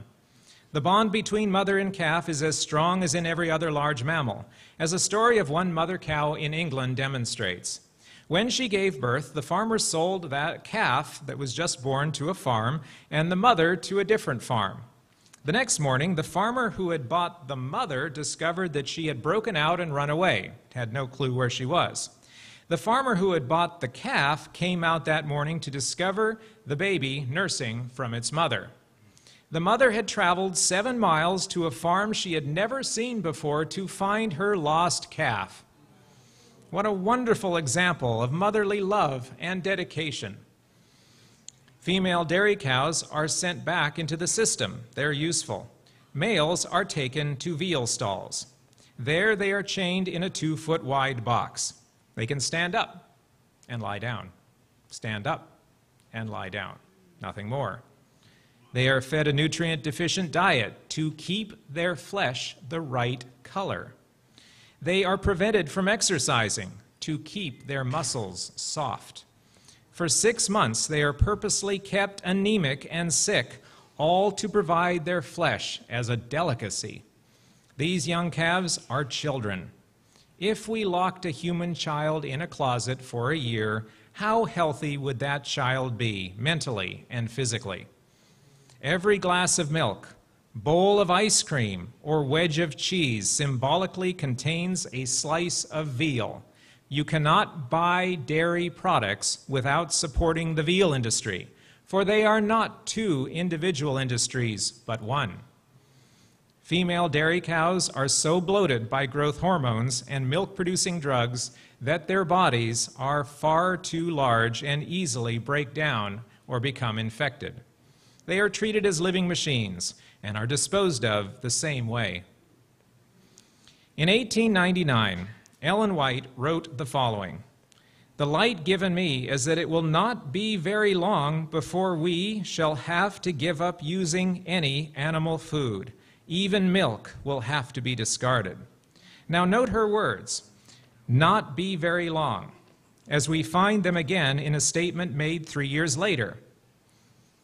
Animals are becoming more and more diseased, and it will not be long until animal food will be discarded by many besides Seventh-day Adventists. Has this prophecy come true? Many people besides Adventists have stopped eating animals for many reasons. If this prophecy has been fulfilled, shouldn't the message from God given 3 years earlier have also come true? It will not be very long before we, Adventists, shall have to give up using any animal food. Has that time come, or will we continue to play games with inspiration and God's will? The recent ongoing Adventist health study reports that 8% of Adventist respondents are vegan. 8% is not nearly high enough. It's just not.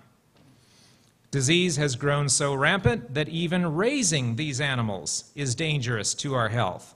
A century ago, Ellen White warned that there will soon be no safety in the possession of flocks or herds, let alone eating them. 75 years ago, my grandfather was a dairy farmer and was an Adventist. But to be still an Adventist rancher or dairy farmer today is to ignore God's will. Now, I used to believe that since I ate no meat, I was free from causing cruelty. I could pat myself on the back. But in those days, I still ate eggs and was dismayed to learn how laying hens are treated. In cages 2 feet square, up to 9 full-sized hens are jammed. They cannot spread a single wing. Their feathers are rubbed off, and soon they have open sores. In such crowds, cannibalism becomes common, so every hen has her beak sliced off to cause her intense pain when she pecks at another bird. Of course, all the male chicks are immediately killed by the millions. The ammonia buildup in the warehouses from the hens' droppings is so bad that workers must wear masks when they enter, but the hens are forced to breathe it 24 hours a day. Wire floors are not good for chicken feet, and often their growing toenails become enmeshed in the wire, and they never free them again. If they are near food, they survive. Come slaughter time, when their egg-laying rate slows, they are so violently removed from their cages that often feet and partial legs can be found in the empty cages, still attached to the wire floor. If you want to know what it's like to be an egg-laying hen, try this test. Get in a normal-sized car in a closed garage and bring 7 or 8 other people with you. After everyone has squeezed into the car, lock the doors and never leave again until you are removed to be killed. That's the life of a battery hen today.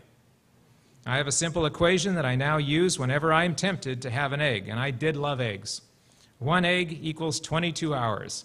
22 hours is the average time between each egg laid by a battery hen. 22 hours of absolute, unrelenting misery of an innocent, helpless, suffering creation of God. 1 hard-boiled egg equals 22 hours. A couple fried, 44. A large quiche or an omelet is worth days of suffering, all contained on 1 plate. God's dominion or Satan's dominion. And be wary of cage-free labels. That usually just means the hens are kept in a dark shed with all the same overcrowding and ammonia problems of regular farms.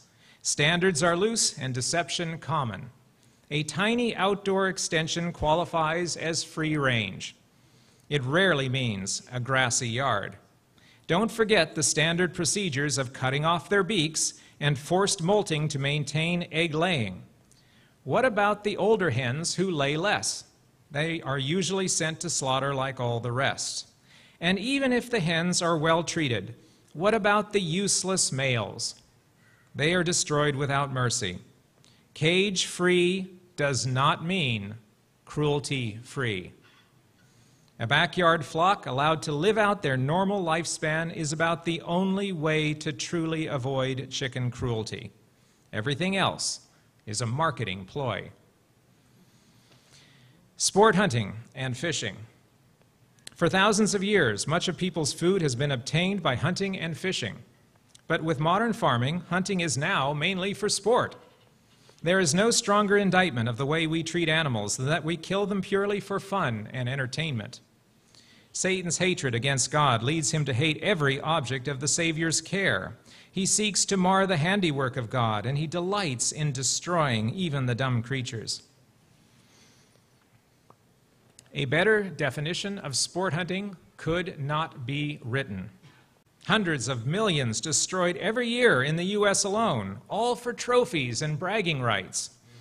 Safaris that kill one of every different species to have each variety of horns.